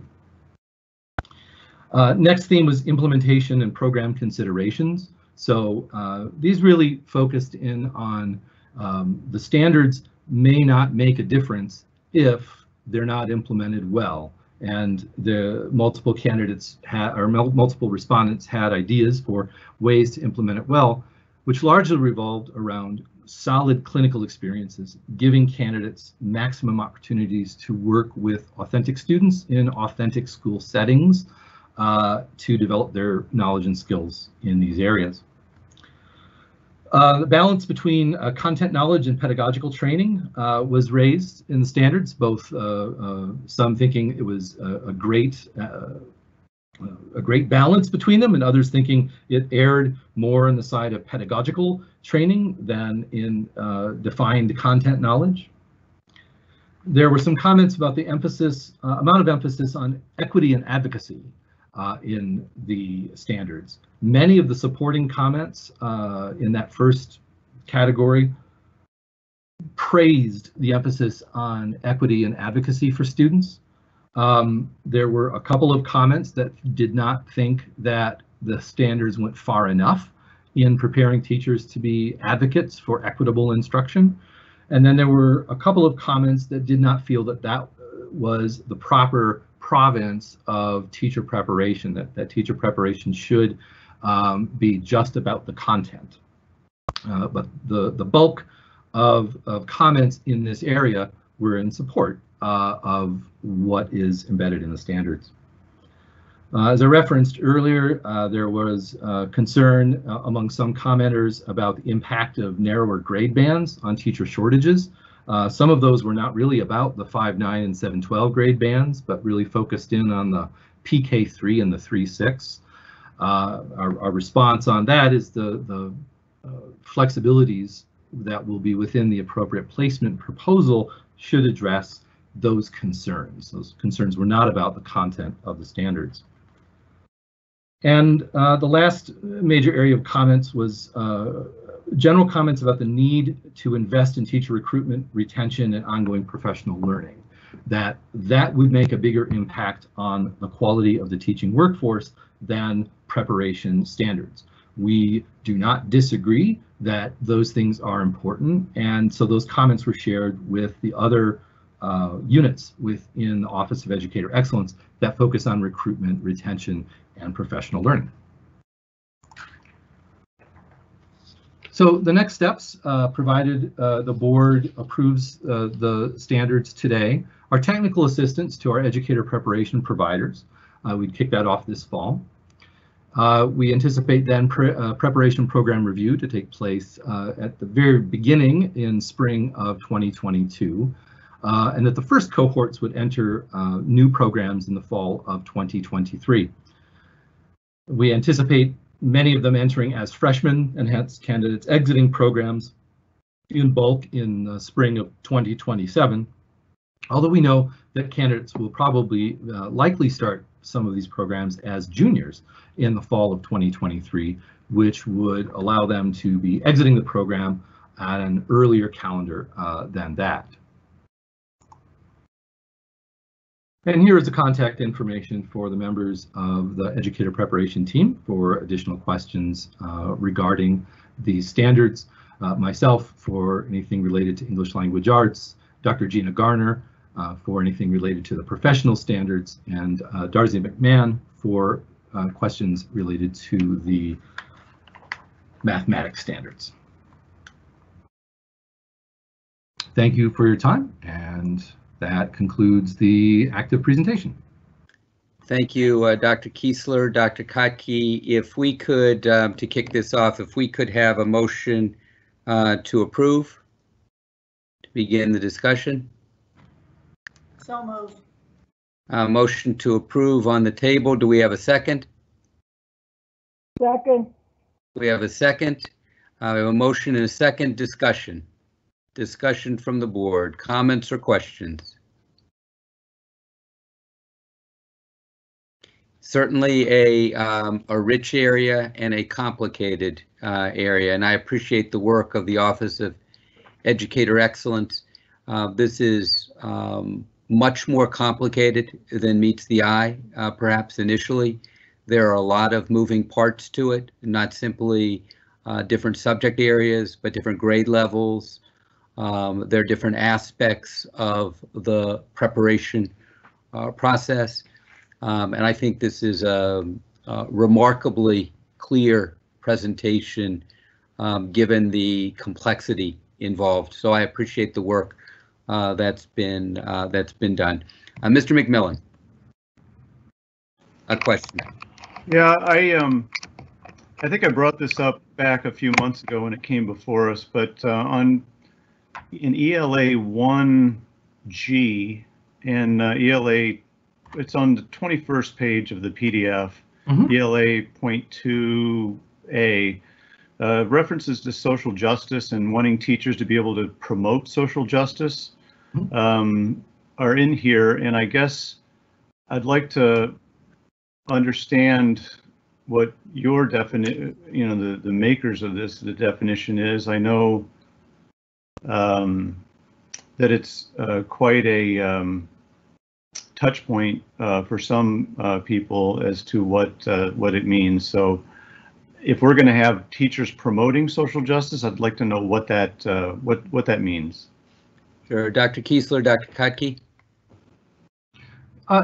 Yes, certainly. Happy to address that. I can answer it with some reference to a common theme throughout the standards, which is about understanding the backgrounds of all of the students that come to a classroom. So they're not just their identity backgrounds, but as race, gender, sexual orientation, ethnicity, socioeconomic status, but also their language status. Their what are their home languages? What are their outside languages? The curriculum in English language arts, but not exclusively in English language arts, has been historically very narrowly focused and accessible to only a certain profile of student to be successful. That the individual student either conformed to that norm or didn't or failed or worked really hard. And so the curriculum was very accessible to a limited spectrum of our children. When we talk about social justice in teacher preparation standards, it's about expanding that circle of the curriculum, making it accessible to all of our students, regardless of their backgrounds, regardless of their home languages, in order that they have access to what comes next. So we're about providing them with, I think, 9th grade, I'm thinking about providing algebra. I'm thinking about geometry for some of our advanced students. I mean, I'm thinking about pre-algebra for some of our less advanced students. And if they don't get those foundations, they don't move forward. And it's about expanding that circle of the curriculum in English language arts and also in mathematics to allow all students an equal chance to be successful. That's fine, but it's not defined here. So, I mean, I just know that it's a loaded term. It can mean redistribution of wealth. It could be the reason why, yeah, I mean, people take from some and give to others. It's a very loaded term, and I brought it up last time. It also, when we're talking about equitable societies, what exactly that means. I mean, that can mean good things. That can mean not so good things. If in order to make things equal, you got to, take by force from some people and give it to others. So there's things in here I just have concerns about. Thank you. Okay, thank you very much. Other comments or questions? Comments or questions? Ms. Fecto, a question.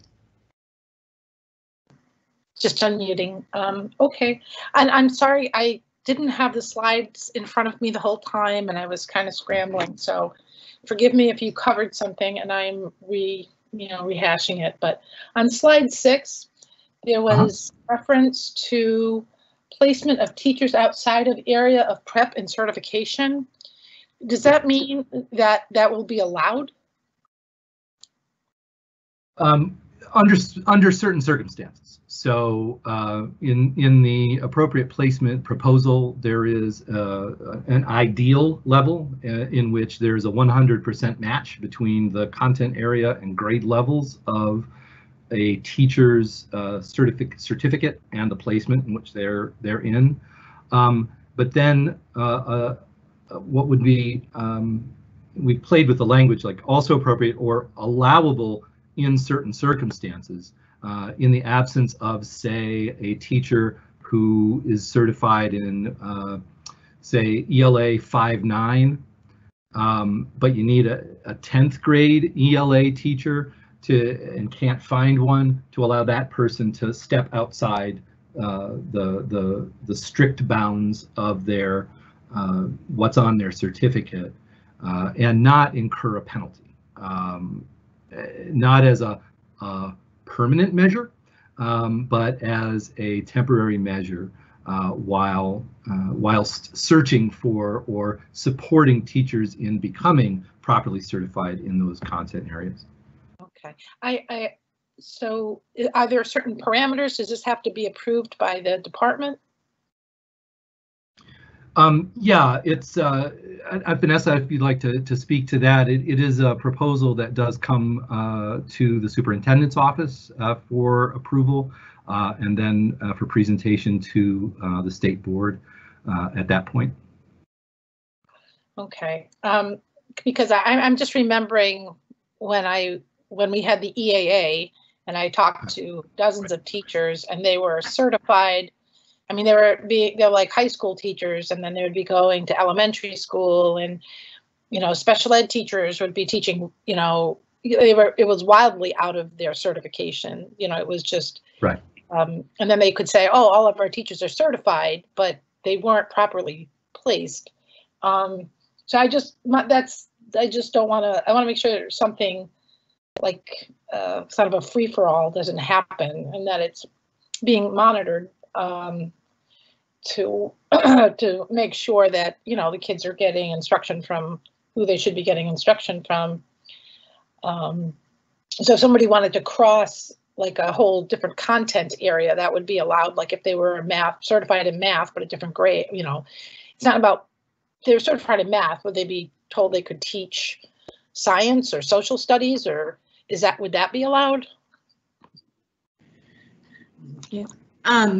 Thank you for the question. So the appropriate placement work, as we work through the certification and the standards for educator prep to go along with those certifications, we also have to balance that with being in an era of teacher shortage, a pretty profound teacher shortage in Michigan, and one that is potentially going to be impacted by the current climate.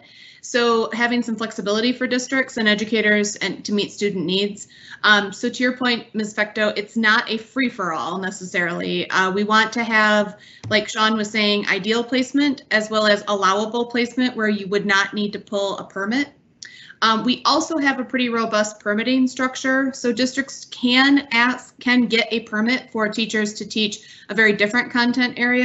There are parameters under which they have to do that, and we know that they're doing it. There's a limit on time, you know. But again, it's you're finding the heart of the tension between high standards for preparation and certification, deep preparation within narrower grade bands, but the need to be able to fully staff and put certified and prepared educators in front of students. So all these things taken together are meant to balance those competing needs. Yeah, I would just, I mean, I can see going different grade levels maybe, but if it's completely different content area, that raises a flag for me if they're not even versed in the content area that they're teaching. But so that's just a thought on that. The other one is on slide 8. Let me go back to it. 8.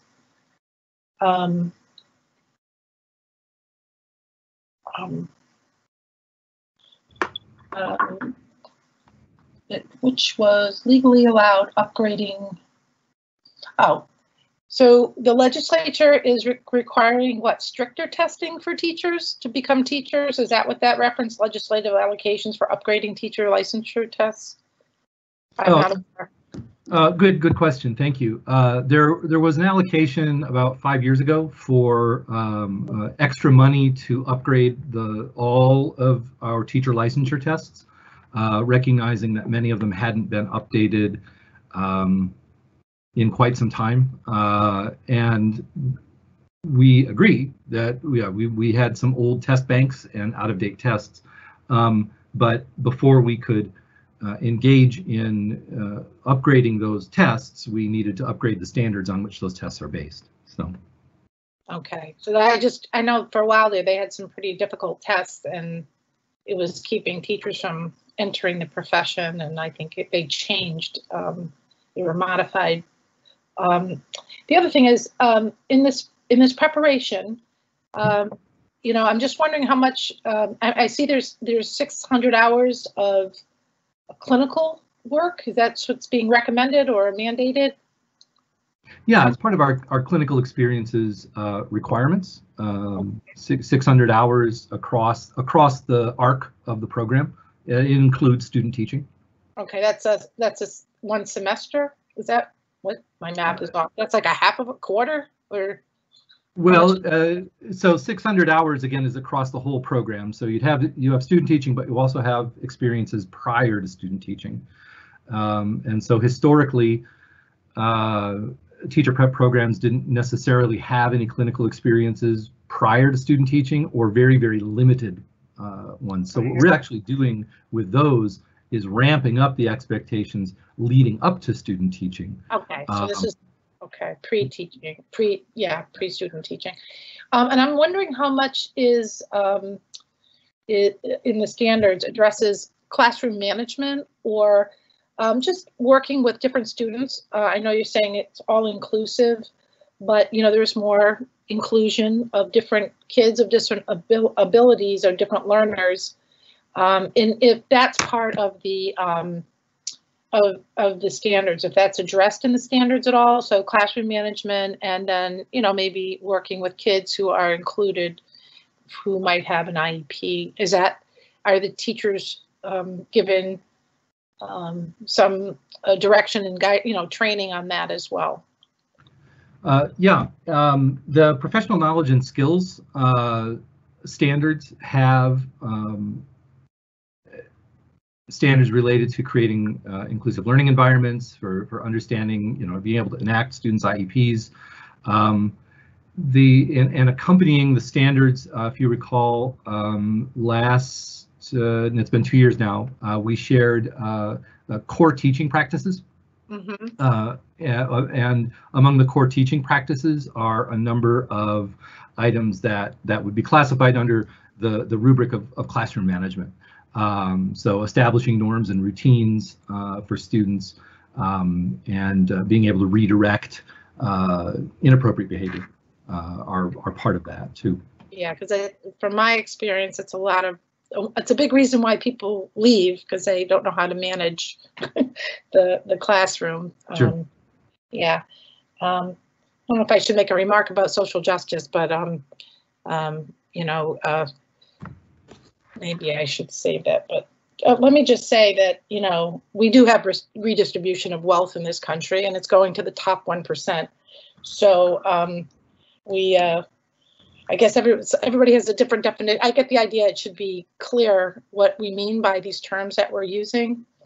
But I think, what kind of ideology it has. But if we just acknowledge the truth of what's happening, then, and realize that when we're teaching, that sometimes the kids on the lower economic spectrum are not there because of any deficiencies for them or their parents. They're just there because they happen to be born into, a community or a legacy of poverty, and we should acknowledge that they're not. It's not that they're not intelligent.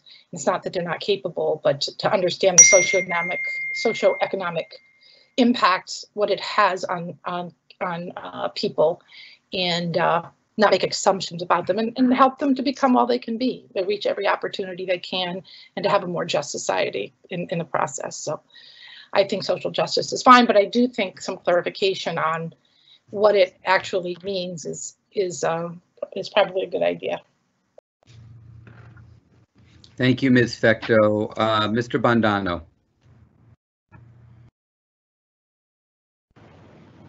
Hi. So when we talk about teacher shortages and trying to solve the issue of teacher shortages, I know that critical to that will be trying to get teachers from out of state to want to teach in Michigan.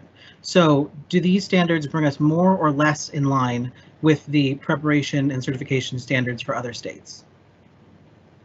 That's a great question. And I would say it's a little of both. So depending on how up to date individual states' standards are, these were crafted in very close alignment with national standards. So National Council of Teachers of English, National Council of Teachers of Mathematics, and American Mathematics Teacher Educators.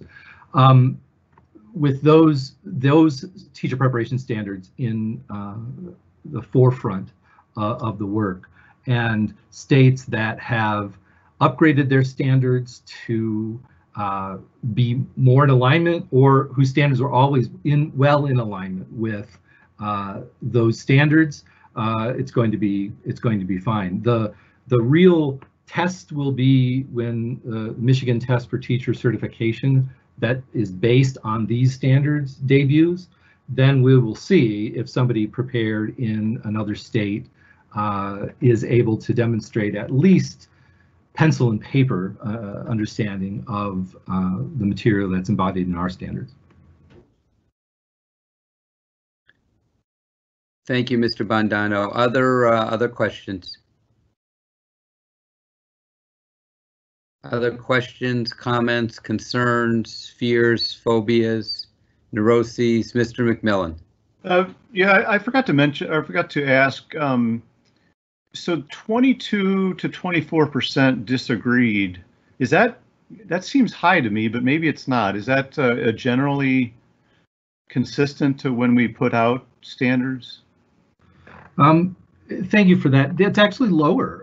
We'll often have standard sets where it's more of a 60-40 split or a 55-45 split, or even 70-30. So when they're close, when it's only about a quarter. And then the question was about the if you had agreed whether these standards would improve the preparation of these. And so there were a number of reasons why somebody selected no. Very, very, very few were because they thought the standards were not good standards. The majority of those who said no said things like, well, it depends on whether the program has good clinical experiences. Standards won't fix anything. Small grade bands will make things bad for us. So they were not in this space of having fundamental disagreements with the content of the standards. Okay. I mean, other than social studies, I don't recall anything. If you could send me 4 examples of 4 or 5 that had 55-45 or 60-40 in the next few days, I'd appreciate it. Thank you. Thank you. Thank you very much. Other board members, comments or questions or concerns? Remember that standard setting is different from the hiring process. It's the standard setting within your teacher prep programs. It's what happens with our young people in the teacher prep programs. They come out, they're certified. They are certified, and that is itself slightly different from the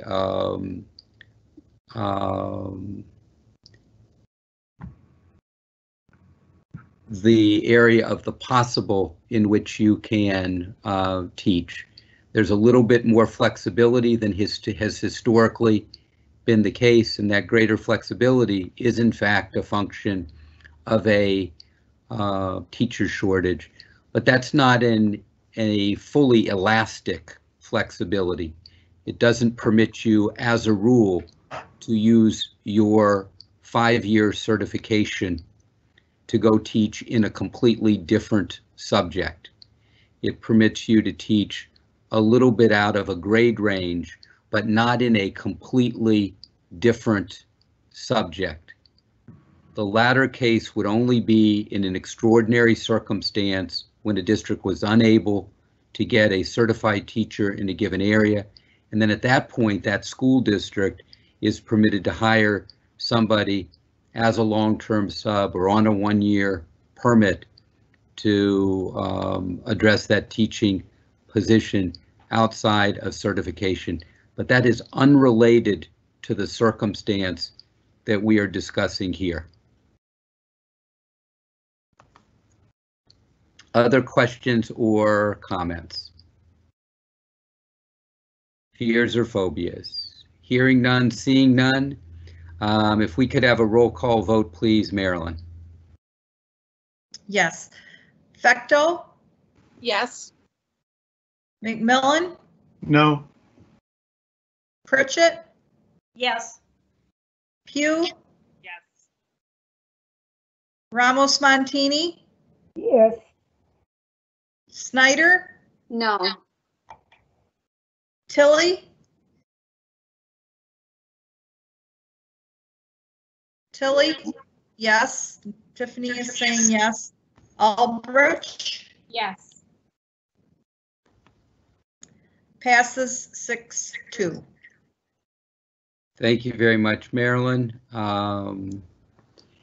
Next item on today's agenda is the state and federal legislative update. We will We have Marty Ackley, our Director of Public and Governmental Affairs, who will lead the state and federal legislative update. And most importantly, our chairperson, Ms. Lupe Ramos Montini, will kick us off, I believe. Ms. Ramos Montini. Yeah. Well, thank you. As the legislative chair of this committee, we're here to report to you that because of the pandemic, we haven't been able to meet and formulate any, many different legislative items. However, because of school opening, now we have something very important in our hands that we would like to report on today. Now, as I said, I'm the chair of the committee, the legislative committee. Dr. Judy Pritchard is the co-chair, and the Honorable Nikki Snyder is a member of the committee. Our liaisons are Marty Eckley, Caroline Latham, Stephen DeGrove, and our beloved Marilyn Schneider. And our special guest at this last meeting was our superintendent, Michael Rice. We met on Tuesday, July the 28th from 1 to 2. So at this time, I would like to refer the floor to Marty Eckley, and we're going to start by informing you some items on returning to school. Marty?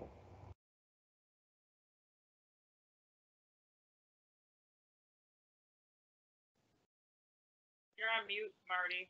Marty, you need to unmute.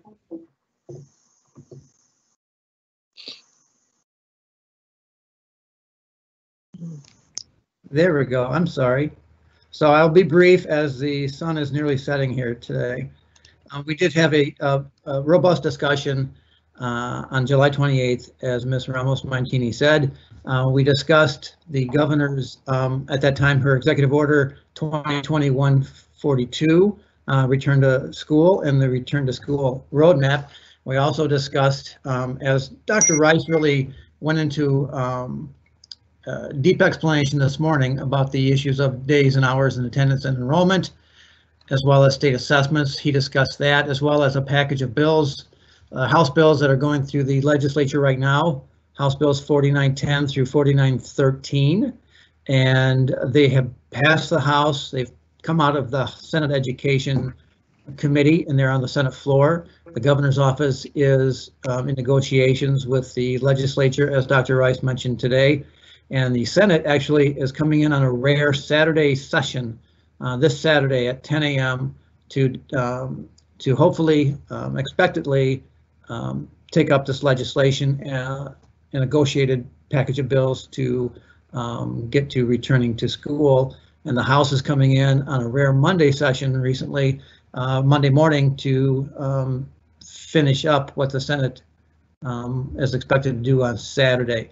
We also discussed briefly the state budget shortfalls and how the legislature and Governor Whitmer reconciled the closing of fiscal year 2019-2020 budget. The discussions are still ongoing for the next fiscal year budget, which begins October 1st. That's fiscal year 2021. And then, as Dr. Rice discussed this morning, the federal funding is still up in the air, and he is urging Congress to, again, come through for states, including Michigan, on needed funding. So other than that, I mean, that was a pretty thorough discussion, and Dr. Rice went over that in depth this morning. And if there's anything else you want to add, Dr. Rice? No, thank you, sir. Okay. So unless there's any questions. Judy, do you have anything to add to the report? No, not at this time. Okay, thank you. Nikki? I do not, thank you. Okay, thank you. Okay, well, that could, okay, question. There's Dr. Rice. Tom has a question.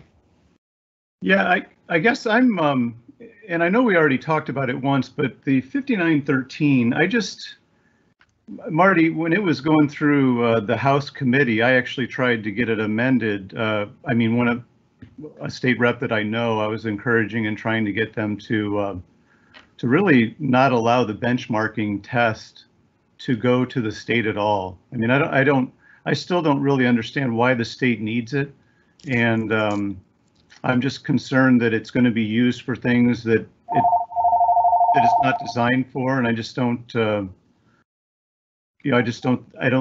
I would rather it not be sent to the state. And so I don't know, is there any movement in something like that, Marty? I mean, is that a pretty,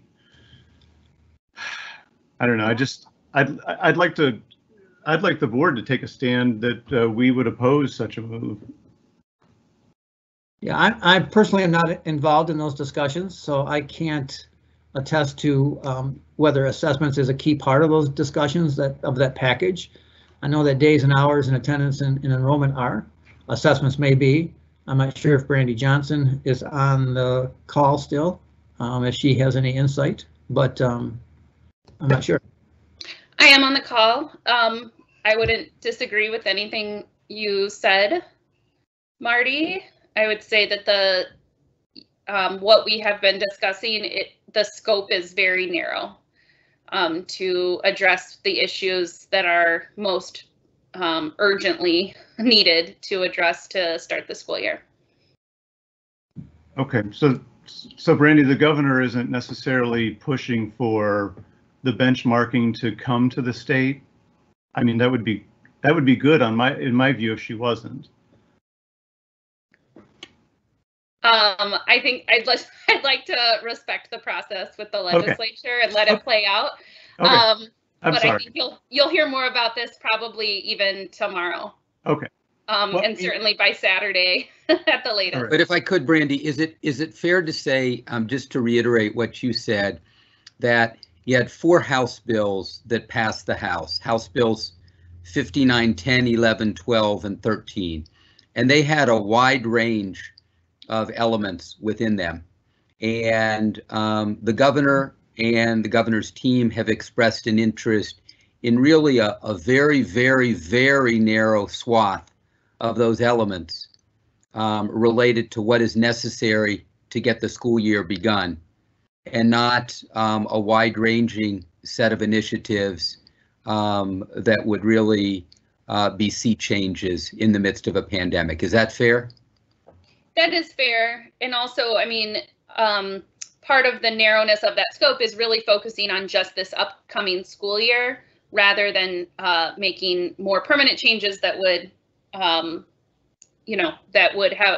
would be more permanent into future school years, presumably not in the context of a pandemic. Right.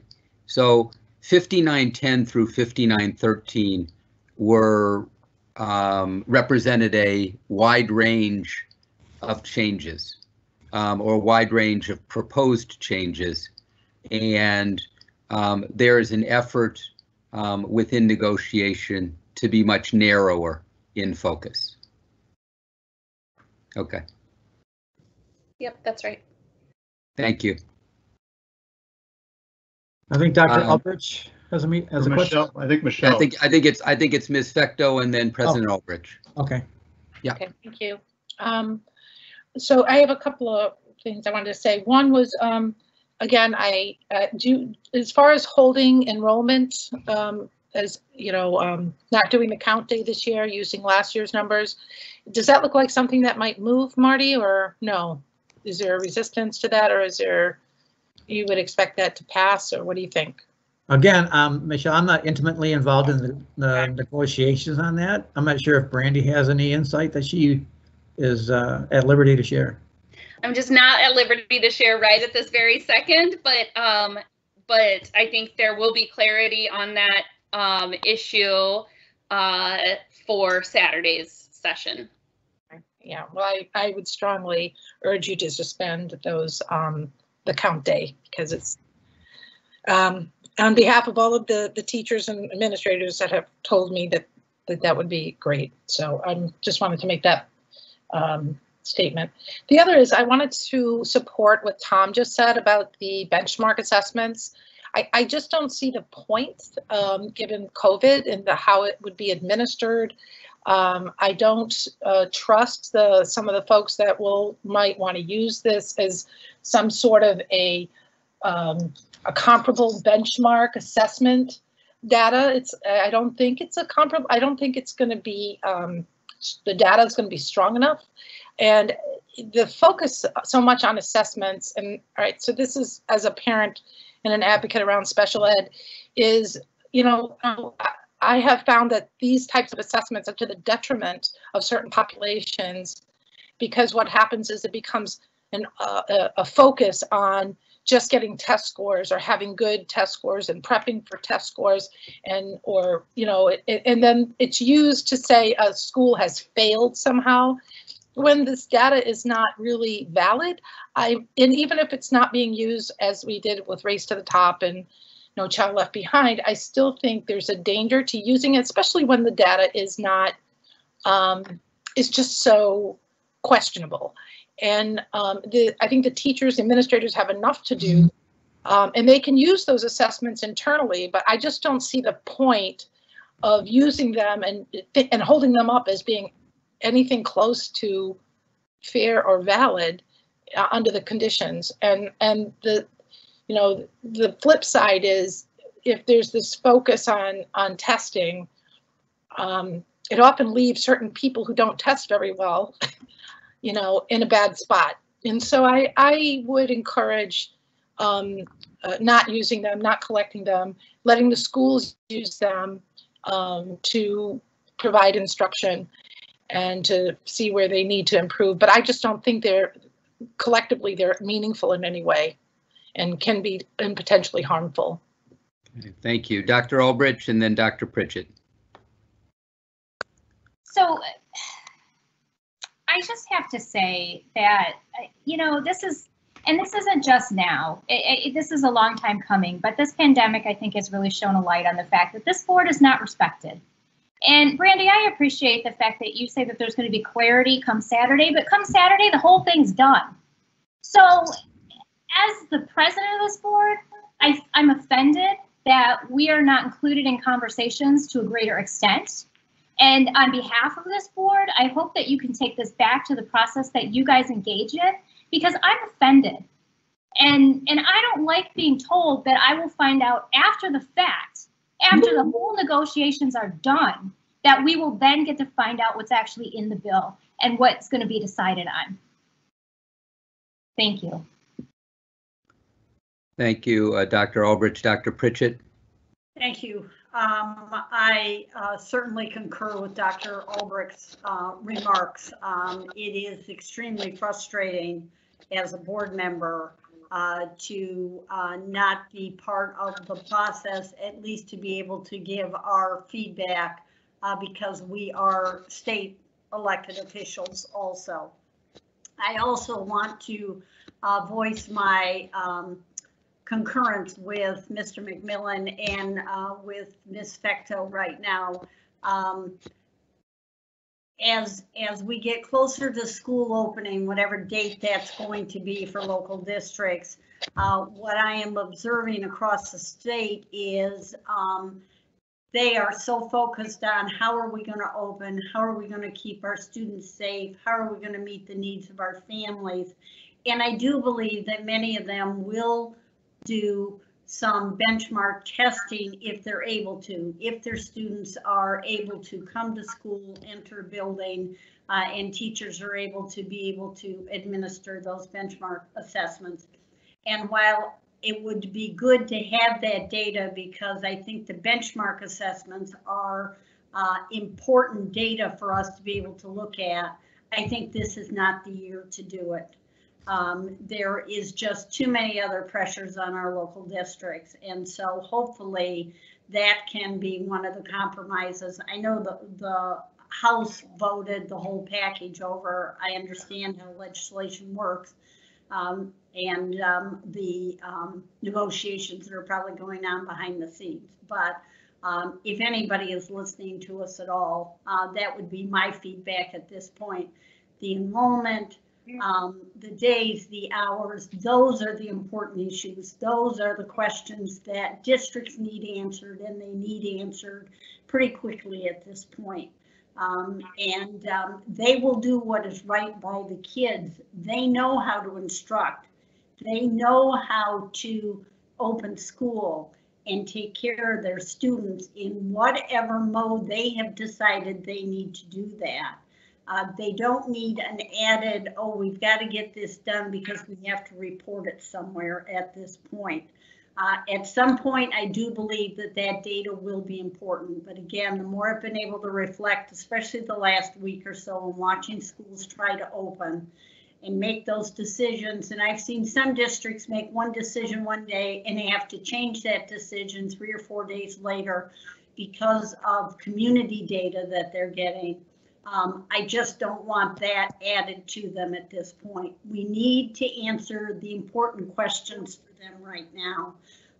And those are the ones that have already been talked about. Thank you. Thank you, Dr. Pritchett. Dr. Pugh, and then it appears Ms. Fecteau again. Actually, the board members haven't left much more for me to say. I guess I would just ask that if there's a motion that we need to make, or if there's anything that, or statement that we could make that would support what we are saying here. I mean, I think as what was just said by Dr. Pritchett, the schools know that they're going to be measuring deficit. They're going to be measuring trauma and the other unfortunate things that children are experiencing right now. So I would have to agree with the approach that my fellow board members are taking thus far. Okay, thank you, Ms. Fecteau, and then Mr. McMillan. Yeah, just a quick comment. I just wanted to support Cassandra. I think it's important as an elected member. She's served for many years now. I think she's going on number 10 or 12 years as on the board, and has been dedicated and worked really hard, has really immersed herself in all these issues. To include her in these conversations. I know the governor wants to be inclusive of all voices. She has a quadrant, but I think it's missing a great resource, and it would connect the board in these decisions. And I just think it's just a missed opportunity not to include the board president in these conversations. So I encourage you to, if, as soon as possible, include Cassandra as a valuable resource in education policy. Thank you. Thank you, Ms. Fecteau. Mr. McMillan. Mr. McMillan, I believe for the first time today, you're on mute. Sorry about that. I don't want to get ahead of anybody else, but at the proper time, I'd like to make a motion just solidifying or memorializing this idea that we as a board oppose the benchmark assessment data that's contemplated in House Bill 5913 being submitted to the state. Okay, so that's a motion. Do I have a second? I have a support from Dr. Pugh in the chat. Any discussion? If we could have a roll call vote, Marilyn. Yes. Fecteau? Could you please repeat what we're voting on? So I'm sorry, I'm not clear. The Michigan State Board of Education opposes benchmark assessment data related to House Bill 5913 being submitted to the state legislature, right, Tom? Well, to the Michigan Department of Education or any department of the state. I'm open to wordsmithing. I just, whatever it is, I don't want the locals to be required to send this data to the state and then for the state to use it in whatever way that they'd want to. I just don't want it. I don't think it's necessary. Okay. I vote yes. Okay. McMillan? Yes. Pritchett? Yes. Pugh? Yes. Ramos Spontini, Yes. Snyder, Yes. Tilly, Yes. Aldrich, Yes. unanimous approval, 8-0 passes. Okay, Very thank good. you. And I know that it could end up being put in some Senate bill, but I think Marty, you and Dr. Rice understand the intent of what the motion is. Wherever it goes in the next week, I think we oppose it. Okay, thank you very much. Thank you. That is the report of state and federal legislative committee. Ms. Tilly, do you have a report on NASB? I'm getting in the chat. No, I do not. Very good. Thank you very much for sharing that. Any board member comments? We're nearing the end of the meeting. Comments by state board members. Dr. Pugh, a question? Yeah, I guess the question kind of overlaps here, and it goes back to it can go in comments. I'm not sure if it would go in the legislative discussion, but I wasn't quite sure here how we were, if the topic of returning to school was going to come up and get into these decisions that are being made. But I just want to make sure that it be known that I think it was on July 22nd. That I did a press event and talked about some of the environmental, the risk of exposure and various exposure risks. And so I just don't want that to pass us by, because there were some very important materials that were provided. We had Clara Barnett from National School Safe School Network. And then we also just had a presentation by Sonia Ponce from ASHRAE. And so I just want to make sure that we are able to, as a board, talk about how these other factors are considered as schools are thinking about opening. Myself, I don't think that schools are considering this in their return plans. Because it just was not something that they were thinking about. I do think that the guidance that they're given, as I mentioned earlier, has been hodgepodge, and it's going to impact our teachers, our families, and our children. And so I just want to know, how do we influence the decisions that are being made, being that we're the State Board of Education, and I too I support what was said by Cassandra as our president, that she be a part of the various discussions. But, making sure that we're able to give input there. I mean, I think that that's a huge, we're hearing a lot. We know that the schools are not prepared in this area. And so I guess that's a question that I have. Maybe I should have added it to, to that legislative discussion I was trying to get in before that closed out. Because it's not just a comment, it is a question. And then hoping that we are able to, at the very least, be providing school districts with access to people who can guide them on how to address their buildings and making sure that they're reducing the exposure risk. The other question that I'll just have is in the plan that was provided, the Safe Schools Roadmap, from what I understand, that there wasn't really facilities people that were a part of that discussion. So I guess those are questions that I have. Thank you very much. Other board members, Ms. Fecteau. Yeah, I just wanted to thank all of the teachers, administrators, school board members, community parents who are struggling and working so hard to ensure that kids are getting what they need. These are just such incredibly difficult times, and I know people are working really hard to make the right decisions And I just wanted to voice my appreciation and support for all those efforts. And I wish everyone well at the start of the school year. Thank you, Ms. Fecteau. Other questions or comments? Dr. Pugh, did you get your oar fully in the water? You're on mute.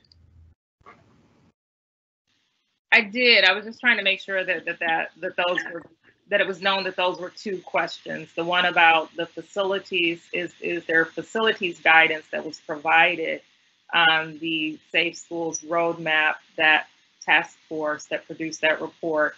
And then number two, is there, how do we make sure that these other environmental exposures are addressed? And then how do we make sure that districts are having access to appropriate information? And I was referring to some of the reports that have been put out by the Safe Schools Network, as well as the person who provided comment through the engineer, the Heating, Air Conditioning, and Refrigeration Engineers Association. So Brandy, do you want to take any part of that? Sure. So the roadmap does have sections related to operations and facilities. We also have an operations and facilities subcommittee of the advisory council, which includes representatives from things like transportation experts. They have created some new recommendations. Today, I actually suggested that that subcommittee work directly with MDE on developing some additional guidance, particularly as it relates to transportation. And in addition, we had a call last week with Eagle about developing some guidance as it relates to air quality in schools. Dr. Brandy Brown is working on that. I expect that I'll have her draft guidance within the next couple of days, and then we can distribute it and certainly send it to Superintendent Rice to distribute as well. Eagle has also developed some guidance related to water and the importance of flushing water, given that buildings have been closed for so long. And so that has been distributed via Eagle as well. I hope that the Department of Education is open to the advisory council providing input into the types of guidance that they're also hearing that is needed. And I know that they would be willing to help the department co-develop that additional guidance if appropriate. So can I just ask a couple more questions, Dr. Rice? Please. Okay, so first, I just want to make sure that you did receive the report and the information that I sent on the report, because it does include all of that. And then I want to just be on the record and say that, this type of information came post the recommendations that were put in the roadmap, and so I am against schools opening without having that guidance and being able to provide those necessary supports in the schools and making those, especially as it relates to ventilation. So I just want to make that known. I don't know how, how as a board we would move forward and address that as a board, but as a board member, I have been speaking about that. And I wanted to make sure I was giving that information to the department as well as to the governor's office and the Department of Health and Human Services. And good to hear that Eagle is a part of the discussions now too. We are in fairly constant contact with MDHHS. We met yesterday. We've had other meetings. We've co-authored publications. But the Department of Health and Human Services is first and foremost responsible for health. MDE is not going to, will not have the requisite expertise to serve in that capacity. It is the Department of Health and Human Services that is responsible for public health in the state. And we appreciate the partnership with the department and will continue to work with it, but will be guided by the department and not the other way around. Just wanted to be clear on that. Mr. McMillan and then Ms. Snyder. Yeah, just going back to what I talked about with regard to education pods, and I do appreciate Dr. Rice, you being willing to talk to the administration in the areas, because I don't see a lot of focus, and maybe I'm missing it, but on parents and the conundrum that they are being put under. And I don't think it's suburban. I think it's urban, suburban, rural. I think it's everywhere. Tens of thousands of families are just in flux over what to do. And so I think, whatever barriers need to be knocked down to provide as much creativity and flexibility. And I understand doing it anyway, whether the law allows it or not is one way of doing it. But I just know that when you have a house where 10 kids are coming in and out of, neighbors might talk and they might say what's going on, and it'd be nice for the person to say, well, I mean, I know that this is legal. It's okay, and so I just I just think that it would be something there needs to be a focus on helping parents, and especially in the next few weeks as they're trying to scramble. Thanks. That's all. Thank you very much, Ms. Snyder, and then Ms. Snyder for a comment, Dr. Pugh for a question. I just wanted to echo Michelle's comments about just saying thank you to parents for staying engaged, and teachers and everybody who's doing the best that they can do given the situation. And I think that's important for us to be sending that message. Please stay engaged the very best you can, whatever way it works best for you. But just to go back to that access and opportunity discussion at the beginning of the meeting, I really sense that that needs to be one of the issues that is on our agenda for the next meeting. Really fully defining the current digital divide and connectivity divide. By the late fall, we should have a very solid handle on whether or not that is an issue to accessing remote learning. And as we continue to talk about each subject that we move forward with, that we are applying it to the here and now the very best we can. I think it would be great to get something up and running like we did with the childcare for the frontline workers, which is, I think it's kind of like an immediate issue that we could address within the department. And I think that's particularly, there was a moment when we talked about the setting that we're all in together being particularly demotivating to some degree for many, many kids. I think sometimes when we talk about assessments, it makes us, the sense of this is an invalid assessment of my current capacity, or it is an assessment of your current capacity. How does that translate to your future? I continue to say frequently that if we acknowledge the gap in a way that is the most positive, we can consider it an opportunity to grow. So even as it continues to grow itself, whatever way we can be highly engaged to minimize it for now is the biggest thing that I'll probably continue to say. Thank you, Ms. Snyder. Dr. Pugh? My question is, I just want to make sure that that's clear, because we do have schools opening now. We have guidance that has come post these schools starting to open.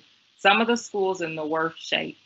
Are these schools going to have this information as it relates to their risk of exposure prior to them opening? Can we make sure that we as a department get districts the information to folks like Ms. Ponce or others who might be able to provide them guidance? Maybe even, I have talked to local folks, health departments may be able to provide guidance. Of course, when we talk about pathogens and viruses and exposure in that way, it's a little bit an infectious disease that it gets more complicated. So I'm just making sure that I'm saying that yes, Department of Health and Human Services, it's good that we have a great relationship with them, but the Department of Education wants to make sure that children are able to be in school buildings where they can learn and not become with a threat of being physically ill, as well as their educators. One of the CDC's top, one of their mainest focus points was making sure that children and teachers could be protected. And I'm just trying to make sure that that is the case if a lot of the information that we're talking about that ensures that came post some of the guidance. And I know schools are focused on so many different things that it's not about the environment, some of the environmental factors that we're talking about here. So I just want to make sure that I'm clear on that, and that I'm getting that out, and that we're giving them the tools that they need. What would you have distributed? There are some toolkits, and there are now that Brandy has just mentioned what she mentioned, I just want to make sure that they have that toolkit that I think that was provided. Maybe there's a link to it in the materials that I sent over, and then making sure that they have the contact information for ASHRAE, just in case they need those, which is the American Society of Engineers in HVAC. So those are two things that I would provide. And of course, they probably, hopefully, are having conversations with their health departments. Okay, thank you. We have a meeting set up with Dr. Ponce, and we also have the information. I'll be talking to our Deputy Superintendent for Finance and Operations, Mr. Garant, in about 8 minutes, just as soon as this meeting's over. Anything else for the good of the order? Seeing and hearing none. Future meetings are Tuesday, September 8th, Tuesday, October 13th, Tuesday, November 10th, and Tuesday, November 8th, all at 9:30, and at least for the moment, all to be held virtually. If there are topics that board members would like included in future meeting agendas, please notify Marilyn or me. The time is now 3:48. Have a great day. Thank you.